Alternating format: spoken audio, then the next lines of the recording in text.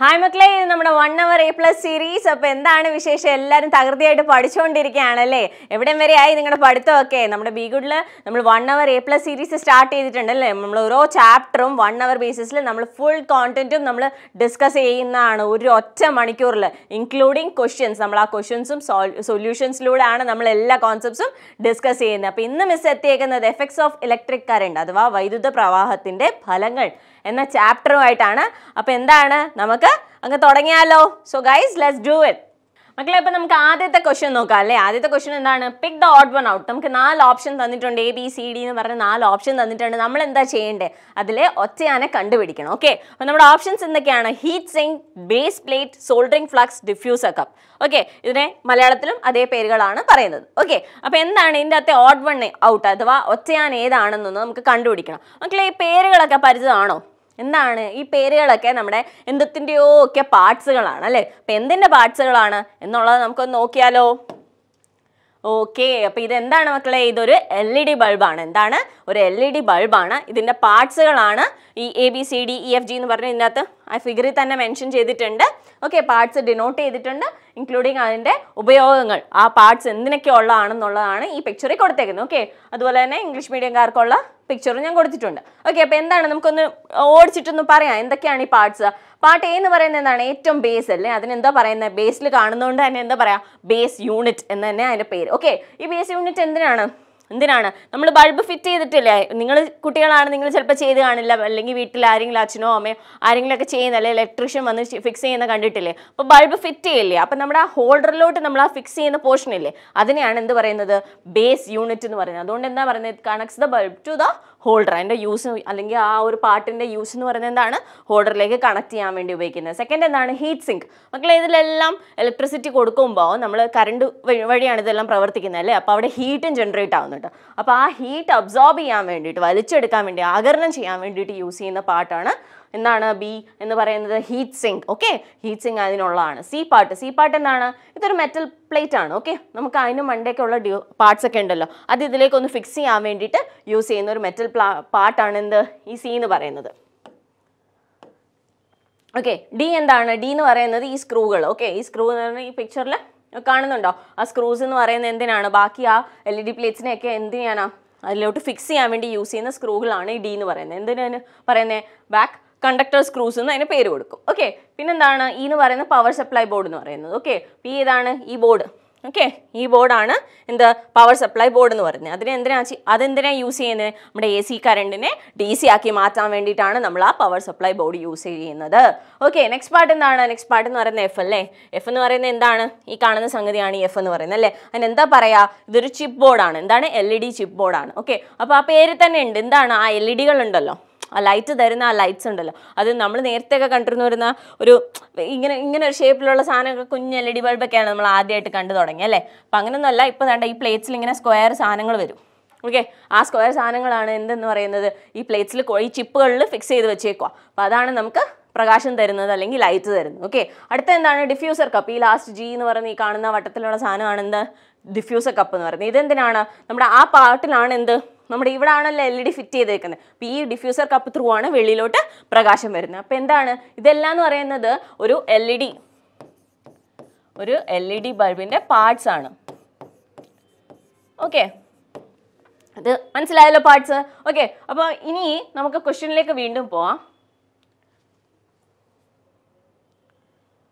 Question എന്തായിരുന്നു question എന്ന് പറഞ്ഞാൽ ഇതിനകത്തുനിന്ന് ഒറ്റയാനെ കണ്ടുപിടിക്കണം അല്ലേ മക്കളെ നമ്മളിപ്പോൾ പരിചയപ്പെട്ട പാർട്സിൽ നമ്മൾ ഹീറ്റ് സിങ്ക് കണ്ടു ബേസ് പ്ലേറ്റ് കണ്ടു അതുപോലെ ഡിഫ്യൂസർ കപ്പും കണ്ടു അല്ലേ അപ്പോൾ ഇതിൽ ഉൾപ്പെടാത്ത ഏതാണ് സോൾഡറിംഗ് ഫ്ലക്സ് അല്ലേ സി എന്നതാണ് ഇവിടുത്തെ ഒറ്റയാൻ സി ആണ് നമ്മുടെ answer pick the odd one out എന്ന് പറയുന്ന 1 മാർക്കിൻ്റെ ഒരു ചോദ്യമാണ് നമ്മൾ അതിൻ്റെ സിമ്പിളായിട്ട് സോൾവ് ചെയ്തു നിങ്ങളൊന്ന് ആലോചിച്ച് നോക്കുക സോൾഡറിംഗ് ഫ്ലക്സ് നിങ്ങൾക്ക് ആ പേരിൽ അറിയാമല്ലേ സോൾഡറിംഗ് ഫ്ലക്സ് എന്താണ് സോൾഡർ ചെയ്യാൻ യൂസ് ചെയ്യുന്നതാണ് അല്ലേ അപ്പോൾ അത് ഈ ബൾബുമായിട്ട് എന്താ ബന്ധം അപ്പോൾ അവിടെ നിന്ന് തന്നെ നമുക്കറിയാം ഇതാണ് ഓഡ് വൺ അല്ലെങ്കിൽ ഒറ്റയാൻ ആ പുള്ളിക്കാരനാണ് സി എന്ന ഓപ്ഷനാണ് ഒറ്റയാൻ എന്നുള്ളത് നമുക്ക് അവിടെ നിന്ന് തന്നെ കണ്ടുപിടിച്ചു പിന്നെ നമ്മൾ ആ ചാപ്റ്ററിലെ ആ പോർഷനും കൂടെ നമ്മൾ ഈ ഒരു ചോദ്യത്തിലൂടെ ഡിസ്കസ് ചെയ്തു പോയി ഇപ്പോൾ ഈ ഒരു രീതിയിലായിരിക്കും നമ്മൾ ഈ ചാപ്റ്റർ മൊത്തം ഡിസ്കസ് ചെയ്യാൻ പോകുന്നത് ഓക്കെ അപ്പോൾ ഈ ഒരു ഒറ്റ മാർക്കിലെ ക്വസ്റ്റ്യൻ നമുക്ക് ആ പാർട്സ് മൊത്തം പഠിക്കാൻ പറ്റിയില്ലേ മക്കളെ അതുപോലെ നമ്മൾ ഫുൾ പോർഷനും ഈ ചാപ്റ്ററിലെ എല്ലാ കാര്യങ്ങളും A to Z വരെയുള്ള കാര്യങ്ങളും നമ്മളിവിടെ ഡിസ്കസ് ചെയ്യും ഓക്കെ അപ്പോൾ അടുത്ത ചോദ്യത്തിലേക്ക് പോവാം അടുത്ത ചോദ്യം എന്താണ്? In which name is the ratio between the power of A device and the voltage given to it non? Okay, എന്താണ് മലയാളത്തിലുള്ള ചോദ്യം? ഒരു ഉപകരണത്തിന്റെ പവറും അതിന് നൽകുന്ന വോൾട്ടേജും തമ്മിലുള്ള അനുപാതത്തിന് ഏത് പേരിലാണ് അറിയപ്പെടുന്നത്? ഓക്കെ, അപ്പോൾ എന്താണ് ഒരു എക്യുപ്മെന്റ്, ഏതൊരു ഉപകരണം ആയാലും അതിലേക്കുള്ള പവറും വോൾട്ടേജും തമ്മിൽ റേഷ്യോ ഉണ്ട്. ആ റേഷ്യോയ്ക്ക് നമ്മളൊരു പേര് പറയും. അതിന് പറയുന്ന പേരാണ് ആംപറേജ്. ഓക്കെ, എന്താണ് ആംപറേജ്? അപ്പോൾ എന്താണ് അതിന്റെ ഡെഫിനിഷൻ? വേണ്ടവർ എന്ത് ചെയ്യുക? ഇതൊന്ന് സ്ക്രീൻഷോട്ട് എടുത്ത് വെക്കുക. ഓക്കെ, അപ്പോൾ എന്താണ്? It is the ratio of the power of N equipment to the voltage applied. Okay, അപ്പോൾ അത് ആ എക്യുപ്മെന്റിൽ ഏതൊരു ഇലക്ട്രോണിക് ഡിവൈസ് ആയിക്കോട്ടെ. ഓക്കെ, അപ്പോൾ അതിലേക്ക് വരുന്ന പവറും വോൾട്ടേജും തമ്മിലുള്ള അനുപാതം അഥവാ റേഷ്യോന് നമ്മൾ എന്താ പേര് കൊടുക്കുക? ആംപറേജ്. മനസ്സിലായോ? ഓക്കെ, അപ്പോൾ ഈ സ്ക്രീൻഷോട്ട് എടുത്ത് കാണുമെന്ന് ഞാൻ വിശ്വസിക്കുന്നു. അതുകൂടാതെ വേറൊരു ഇൻഫർമേഷനും കൂടെ ഈ സ്ലൈഡിൽ മിസ് മെൻഷൻ ചെയ്തിട്ടുണ്ട്. എന്താണ്? ആ ഒരു കണ്ടക്ടറിൻ്റെ അഥവാ ആ ചാലകത്തിൻ്റെ തിക്നെസ് അല്ലേ, കനം കൂടുന്ന അനുസരിച്ച് എന്ത് പറ്റും? ആംപറേജ് എന്ന് പറയുന്നതും കൂടും. എന്താണ്? തിക്നെസ് കൂടുന്ന അനുസരിച്ച് എന്ത് പറ്റും? ആംപറേജും കൂടും. ഓക്കെ, അപ്പോൾ ഈ ഒരു ഫാക്റ്റും കൂടെ ഇതിൻ്റെ കൂട്ടത്തിൽ നമ്മൾ പഠിച്ചു പോയി അല്ലേ. അപ്പോൾ ഈ ചോദ്യത്തിനകത്ത് റേഷ്യോ എന്താണ് എന്നല്ലായിരുന്നു, തിക്നെസ്സുമായിട്ടുള്ള ബന്ധം എന്തായിരുന്നു എന്നായിരുന്നു നമുക്ക് ചോദിച്ചിരുന്നെങ്കിലും നമുക്ക് എന്തായിരുന്നു ആൻസർ ചെയ്യാൻ പറ്റണം. ഓക്കെ, അപ്പോൾ അതിനുള്ള ഇൻഫർമേഷനാണ് നമ്മളിവിടെ പറഞ്ഞത്. ഓക്കെ, അപ്പം നമുക്ക് അടുത്ത ചോദ്യത്തിലേക്ക് പോകാം. മക്കളെ, നമ്മൾ അടുത്ത ചോദ്യം എന്താണ്? Write the energy conversion taking place in the following devices അല്ലേ. അപ്പോൾ ഈ രണ്ട് ഡിവൈസുകൾ തന്നിട്ടുണ്ട്. ഇവിടെ നടക്കുന്ന ഊർജ്ജമാറ്റം എന്താണെന്നുള്ളതാണ് നമ്മൾ എഴുതേണ്ടത്. ഓക്കെ, അപ്പോൾ ആദ്യത്തെ ഡിവൈസ് എന്താണ്? Storage battery. Second device induction cooker അല്ലേ. സ്റ്റോറേജ് ബാറ്ററി എന്ന് പറയുന്നത് നമുക്ക് അറിയാം അല്ലേ, ചെറിയ ബാറ്ററി. ആ ബാറ്ററിയിൽ എന്താ മക്കളെ സംഭവിക്കുന്നത്? നമ്മൾ ഇലക്ട്രിക്കൽ എനർജി കൊടുക്കുമ്പോൾ അത് കെമിക്കൽ എനർജിയായി മാറുവാണ്. ഓക്കെ, അപ്പോൾ എന്താണ്? വൈദ്യുതോർജ്ജം കൊടുക്കുമ്പോൾ അതെന്താണ്? രാസോർജ്ജമായിട്ട് മാറുവാണ്. ഓക്കെ, അപ്പോൾ ഫസ്റ്റ് കേസ് സ്റ്റോറേജ് ബാറ്ററിയുടെ നമുക്ക് മനസ്സിലായി. അപ്പോൾ എയിൽ എന്താ നടക്കുന്നത്? ഇലക്ട്രിക്കൽ എനർജി എന്തായിട്ട് മാറുക? കെമിക്കൽ എനർജി ആയിട്ട് മാറും. ഓക്കെ, ഇനി ബിയിൽ എന്താ നടക്കുന്നത്? ബിയിൽ ഇൻഡക്ഷൻ കുക്കർ ആണ് അല്ലേ. ഇൻഡക്ഷൻ കുക്കറിൽ എന്താ സംഭവിക്കുക? നമ്മൾ എന്തിനാ ഇൻഡക്ഷൻ കുക്കർ എന്ന് പറയുന്നത് പാചകം ചെയ്യാനാണ് യൂസ് ചെയ്യുന്നില്ലേ. അപ്പോൾ നമുക്ക് അവിടെ എന്താ വേണ്ടത്? ഹീറ്റാണ് വേണ്ടത് അല്ലേ, താപോർജ്ജം വേണ്ടത് അല്ലേ. അപ്പോൾ നമ്മൾ എന്ത് കൊടുക്കും? അതിന് വൈദ്യുതോർജ്ജം കൊടുത്തിട്ട് അതിനെ താപോർജ്ജമാക്കി മാറ്റുന്നതാണ് എന്ത്? ഇൻഡക്ഷൻ കുക്കർ അല്ലേ. അപ്പോൾ നമ്മൾ എന്ത് എഴുതും? ഇലക്ട്രിക്കൽ എനർജി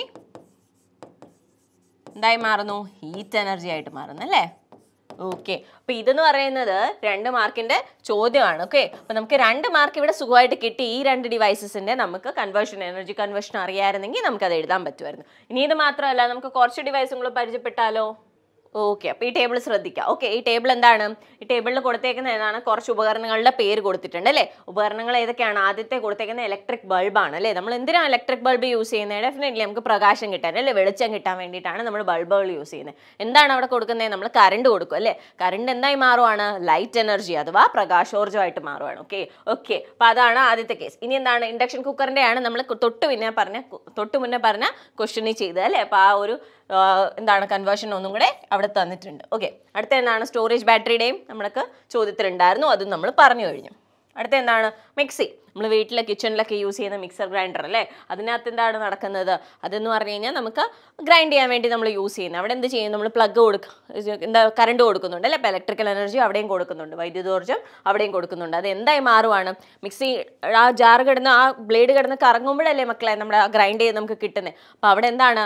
മെക്കാനിക്കൽ എനർജി ആയിട്ടാണ് മാറുന്നത്. എന്താണ്? യാന്ത്രികോർജ്ജമായിട്ടാണ് അവിടെ മാറുന്നത്. എന്ത്? ഇലക്ട്രിക്കൽ എനർജി അഥവാ വൈദ്യുതോർജ്ജം എന്ന് പറയുന്നത് യാന്ത്രികോർജ്ജമായിട്ടാണ് മാറുന്നത്. മനസ്സിലായോ? ഓക്കെ, അടുത്തത് ഫാൻ. ഓക്കെ, ഫാൻ നമ്മുടെ ഡെയിലി ലൈഫിൽ യൂസ് ചെയ്യുന്ന ഒരു അപ്ലയൻസ് ആണ് ഫാൻ അല്ലേ. ഫാനിൽ എന്താ സംഭവിക്കുന്നത്? ഫാൻ സാധാരണ എല്ലാവർക്കും തെറ്റുന്ന ഒരു കാര്യമാണ്. സിമ്പിൾ ഒരു എക്സാമ്പിൾ ആണെങ്കിൽ പോലും നമ്മൾ ഡെയിലി കാണുന്നതുകൊണ്ട് തന്നെ നമുക്കൊരു കൺഫ്യൂഷൻ ഉണ്ടാകുന്ന ഒരു കാര്യമാണ്. എന്താണ്? നമ്മളവിടെ എന്ത് ചെയ്യുന്നു? സ്വിച്ച് ഇടുന്നു അല്ലേ. അപ്പോൾ കറണ്ട് കൊടുക്കുന്നു അല്ലേ, ഇലക്ട്രിസിറ്റി പാസ് ചെയ്യുന്നു. ഓക്കെ, അവിടെ സംഭവിക്കുന്നത് നമ്മൾ ഫാൻ ഇടുന്നത് എന്തിനാണ്? കാറ്റ് കിട്ടാനായിട്ട് ആണോ? കാറ്റ് കിട്ടാനായിട്ടാണ്. അപ്പോൾ നമ്മൾ വിചാരിക്കുന്നത് വിൻഡ് എനർജി ആയിട്ടല്ലേ മാറുന്നതെന്ന്. ഇലക്ട്രിക്കൽ എനർജി എന്ന് പറയുന്നത് അവിടെ വിൻഡ് എനർജി ആയിട്ടല്ലേ മാറുന്നതെന്ന് ഒരു കൺഫ്യൂഷൻ എല്ലാവർക്കും വരാം. പക്ഷെ അവിടെ എന്താണ് നടക്കുന്നത്? അത് ആ മോട്ടർ കറങ്ങുമല്ലേ. അപ്പോൾ എന്താണ്? അവിടെയും മെക്കാനിക്കൽ എനർജി അഥവാ യാന്ത്രികോർജ്ജമായിട്ടാണ് എന്ത് മാറുന്നത്? വൈദ്യുതോർജ്ജം മാറുന്നത്. മനസ്സിലായി? അപ്പോൾ ഒരു 4-5 അപ്ലയൻസസിൻ്റെ നമ്മൾ ഊർജ്ജമാറ്റം എങ്ങനെ സംഭവിക്കുന്നത് എന്നുള്ളതാണ് നമ്മൾ ഈ ക്വസ്റ്റ്യനിലൂടെ മനസ്സിലാക്കിയത്. ഓക്കെ, അപ്പം ഇതുപോലെ തന്നെ ഏതെങ്കിലും ഇപ്പോൾ ചോദിച്ച ക്വസ്റ്റ്യനകത്ത് എന്തായിരുന്നു? ഇൻഡക്ഷൻ കുക്കറും സ്റ്റോറേജ് ബാറ്ററി ആയിരുന്നു. അപ്പോൾ ഇതിൽ വേറെ ഏതെങ്കിലുമൊക്കെ അപ്ലയൻസ് ചോദിക്കാം. ഓക്കെ, അപ്പോൾ നമുക്ക് അടുത്ത ചോദ്യത്തിലേക്ക് പോകാം.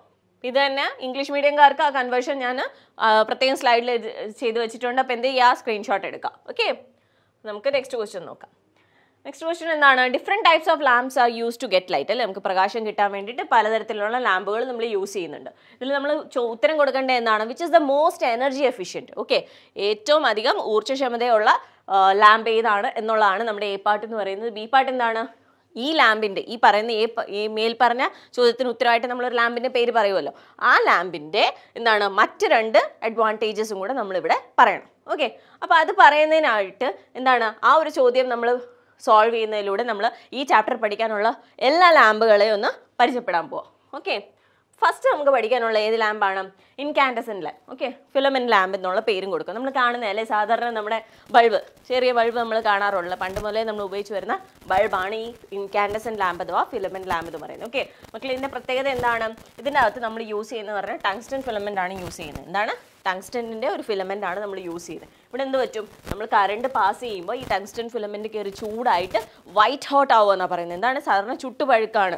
നിക്രോമിൻ്റെ ഒക്കെ കേസ് വരുന്ന സമയത്ത് ഞാൻ ഡീറ്റെയിൽ ആയിട്ട് ഒന്നും കൂടെ പറയാം. ഇവിടെ ടങ്സ്റ്റൺ യൂസ് ചെയ്യുന്നതുകൊണ്ട് ഇവിടെ സംഭവിക്കുന്ന ഈ ഫിലമെൻ്റ് എന്താണ്? വൈറ്റ് ഹോട്ടാണ്. നമുക്ക് വെള്ളപ്രകാശം, വെളുത്ത നിറത്തിലുള്ള പ്രകാശമല്ലേ കിട്ടുന്നത്. അപ്പോൾ എന്താണ്? വൈറ്റ് ഹോട്ടായി മാറുന്നു എന്നാണ് നമ്മളവിടെ പറയുന്നത്. ഓക്കെ, ഈ സ്ലൈഡിൽ തന്നെ ഞാൻ എന്തുകൊണ്ടാണ് ടങ്സ്റ്റൺ നമ്മൾ ഇതിൻ്റെ ഫിലമെൻ്റ് ആയിട്ട് യൂസ് ചെയ്യാനുള്ള റീസൺസ്, അതിൻ്റെ ഗുണങ്ങൾ എന്താണ്? അതിന് ഹൈ റെസിസ്റ്റിവിറ്റി ആണ്, ഹൈ മെൽറ്റിംഗ് പോയിന്റ് ആണ്, ഹൈ ഡക്റ്റിലിറ്റി ആണ്. അതുപോലെ തന്നെ ഞാൻ പറഞ്ഞത് വൈറ്റ് ഹോട്ട് കണ്ടീഷനിലേക്ക് അത് വൈറ്റ് ലൈറ്റ് എമിറ്റ് ചെയ്യുന്നു. വൈറ്റ് ഹോട്ട് കണ്ടീഷനിൽ എത്തിയിട്ട് എന്താണ്? ഇലക്ട്രിക്കൽ എനർജി എന്താവും? നല്ല ചെന്നിട്ട് ഈ ഫിലമെൻ്റ് എന്ന് പറയുന്നത് നല്ലപോലെ ചൂടാവുമ്പോൾ വൈറ്റ് ഔട്ടായിട്ട് എന്ത് പറ്റും? വൈറ്റ് ലൈറ്റ്, വെളുത്ത പ്രകാശമാണ്, ധവള പ്രകാശമാണ് ഇവിടെ എന്താണ് എമിറ്റ് ചെയ്യുന്നത്. ഓക്കെ, അപ്പോൾ ഈ ഒരു പ്രത്യേകതകളൊക്കെ ടങ്സ്റ്റൺ ഉള്ളതുകൊണ്ടാണ് എന്തുകൊണ്ട് നമ്മൾ ഇൻകാൻഡസെൻ്റ് ലാമ്പുകളിൽ അല്ലെങ്കിൽ ഫിലമെൻ്റ് ലാമ്പുകളിൽ ടങ്സ്റ്റൺ നമ്മൾ ഫിലമെൻ്റ് ആയിട്ട് യൂസ് ചെയ്യുന്നത്, ഫിലമെൻ്റ് മെറ്റീരിയൽ ആയിട്ട് യൂസ് ചെയ്യുന്നത്. പിന്നെ വേറൊരു കാര്യം ഒന്ന് ആലോചിച്ച് നോക്കിയാൽ, നമുക്ക് ഈ ബൾബിന് ഇവിടെ ഒരു എന്താണ്? ഒരു ഗ്ലാസ് ഉണ്ട് അല്ലേ? നമുക്ക് അറിയാം ഒരു ഗ്ലാസിൻ്റെ അകത്തായി ഫിലമെൻ്റ് ഇരിക്കുന്നതെന്ന് അറിയാം അല്ലേ? ഈ ഗ്ലാസ് ഒന്ന് ആലോചിച്ച് നോക്കിയേ, നമ്മൾ എന്തിനാണ് ഈ ഗ്ലാസ് വെച്ചേക്കുന്നതെന്ന് ചോദിച്ചു കഴിഞ്ഞാൽ, എന്തിനാണ് ചോദിക്കുന്നത് വെച്ചാൽ, ഈ ഗ്ലാസ് ഏതെങ്കിലും കാരണവശാൽ പൊട്ടിയിട്ടുണ്ടെന്ന് വിചാരിച്ചു. നിങ്ങളാരും ദൈവത്തെ ഓർത്ത് ചെയ്ത് നോക്കണ്ട. ഈ ഗ്ലാസ് നമുക്ക് ഒരു ഇത് തോന്നാം, എന്തുകൊണ്ടാണ് ഈ ഗ്ലാസ് കൊടുത്തേക്കുന്നത്, അല്ലാതെ തന്നെ ഈ ഫിലമെൻറ്റ് കത്തില്ലേ എന്നൊക്കെ. അപ്പോൾ എന്താ കാര്യം മക്കളെ? എന്താണ്? നമ്മൾ അങ്ങനെ ഗ്ലാസ് ഇത് പൊട്ടിപ്പോയിട്ടുണ്ടെങ്കിൽ എന്ത് പറ്റും? ഓക്സിജനുമായിട്ട് കോൺടാക്റ്റിൽ വരുമല്ലോ, അപ്പോൾ അതും കത്തിപ്പോവും. എന്ത് പറ്റും? കത്തിപ്പോവും. ഓക്സിഡേഷൻ സംഭവിച്ചിട്ട് കത്തിപ്പോവും. അപ്പോൾ നമ്മൾ എന്ത് ചെയ്യണം? ഓക്സിജനുമായിട്ട് അതിന് ബന്ധം കാണരുത്. അത് ഓക്സിജൻ നമ്മൾ അവിടെ നിന്ന് മാറ്റണം. ഓക്സിജൻ്റെ സാന്നിധ്യം പാടില്ല. അതിന് നമ്മൾ എന്താ ചെയ്യുന്നത്? ഈ ബൾബിനെ ഇവാക്യുവേറ്റ് ചെയ്യും. എന്തിനാ? ഓക്സിഡേഷൻ അവോയ്ഡ് ചെയ്യാൻ വേണ്ടി. ടങ്സ്റ്റൺ ഓക്സിഡേഷന് വിധേയമായി കഴിഞ്ഞാൽ എന്ത് പറ്റും? അത് കത്തിപ്പോവും. അപ്പോൾ കത്തിപ്പോവാതിരിക്കാൻ വേണ്ടിയിട്ടാണ് നമ്മൾ എന്ത് ചെയ്യുന്നത്? ഈ ബൾബിലെ ഈ ഗ്ലാസിൻ്റെ അകത്തെന്ന് പറയുന്ന വാക്യൂമാണ് നമ്മൾ ആ ഒരു എയറിനെ, ഓക്സിജനെ നമ്മൾ അവിടുന്ന് ഇവാക്യുവേറ്റ് ചെയ്യുന്നുണ്ട്. ഓക്കെ, മനസ്സിലായോ? അപ്പം നമ്മൾ അതിന് പകരം നമ്മൾ എന്ത് ചെയ്യും? വാക്യൂമായിട്ട് വെക്കാൻ പറ്റുമോ? നമ്മൾ എന്താ എയറിനെ, ഓക്സിജനെ റിമൂവ് ചെയ്തിട്ടുണ്ടെങ്കിൽ അതിന് വേറെ എന്തെങ്കിലും ഫില്ല് ചെയ്യണം പകരം അല്ലേ? അപ്പം നമ്മൾ അവിടെ യൂസ് ചെയ്യുന്ന inert gases. Okay, inert gases fill ചെയ്തിട്ടാണ് നമ്മൾ ഈ ബൾബുകൾ ഉപയോഗിക്കുന്നത്. മനസ്സിലായോ? ഓക്കെ, അപ്പോൾ ഇതെന്താണ്? ഇൻകാൻഡസെൻ്റ് ലാമ്പാണ്. മലയാളം മീഡിയംകാർക്ക് പ്രത്യേക പാർട്സിൻ്റെ പേരൊക്കെ സെയിം തന്നെയാണ് മക്കളെ, മലയാളത്തിൽ എഴുതിയിരിക്കുന്നു എന്നുള്ളൊരു കാര്യമുള്ളൂ കേട്ടോ. അപ്പോൾ നിങ്ങൾ എന്താ ചെയ്യുക? ഇതൊന്ന് സ്ക്രീൻഷോട്ട് എടുത്ത് വെക്കുക. ഓക്കെ, ടേംസിൽ വ്യത്യാസം എന്ന് പറഞ്ഞാൽ എന്താണ്? നമ്മൾ നേരത്തെ പറഞ്ഞു ഹൈ റെസിസ്റ്റിവിറ്റി ഉണ്ടെന്ന് പറഞ്ഞു. എന്താണ്? ഉയർന്ന റെസിസ്റ്റിവിറ്റി ഉണ്ട്. ഓക്കെ, പിന്നെ ദ്രവണാങ്കം, അതായത് മെൽറ്റിംഗ് പോയിന്റ് എന്ന് പറയുന്നത് ഹൈ ആണ്. ഓക്കെ, അപ്പോൾ എന്ത് പറ്റും? നമ്മൾ ചൂടായി പെട്ടെന്ന് അങ്ങ് മെൽറ്റായി കഴിഞ്ഞില്ലേ കാര്യം? അത് കത്തി നിന്നാലല്ലേ അതിൽ കാര്യമുള്ളൂ. അതുകൊണ്ട് എന്താണ്?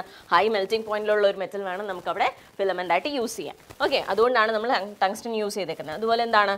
ഡക്റ്റിലിറ്റി, അതായത് ഡക്റ്റിലിറ്റി എന്ന് പറഞ്ഞു കഴിഞ്ഞാൽ ചെറിയ കമ്പികളെ നമുക്ക് ആ വളച്ചു എടുക്കുക വേണ്ട, ഫിലമെൻ്റ് ഇരിക്കുന്നത് കണ്ടിട്ടില്ലേ? ആ ഒരു ഷേപ്പിലൊക്കെ ആക്കി എടുക്കണമെങ്കിൽ അതിന് ഡക്റ്റിലിറ്റി അഥവാ എന്താണ്?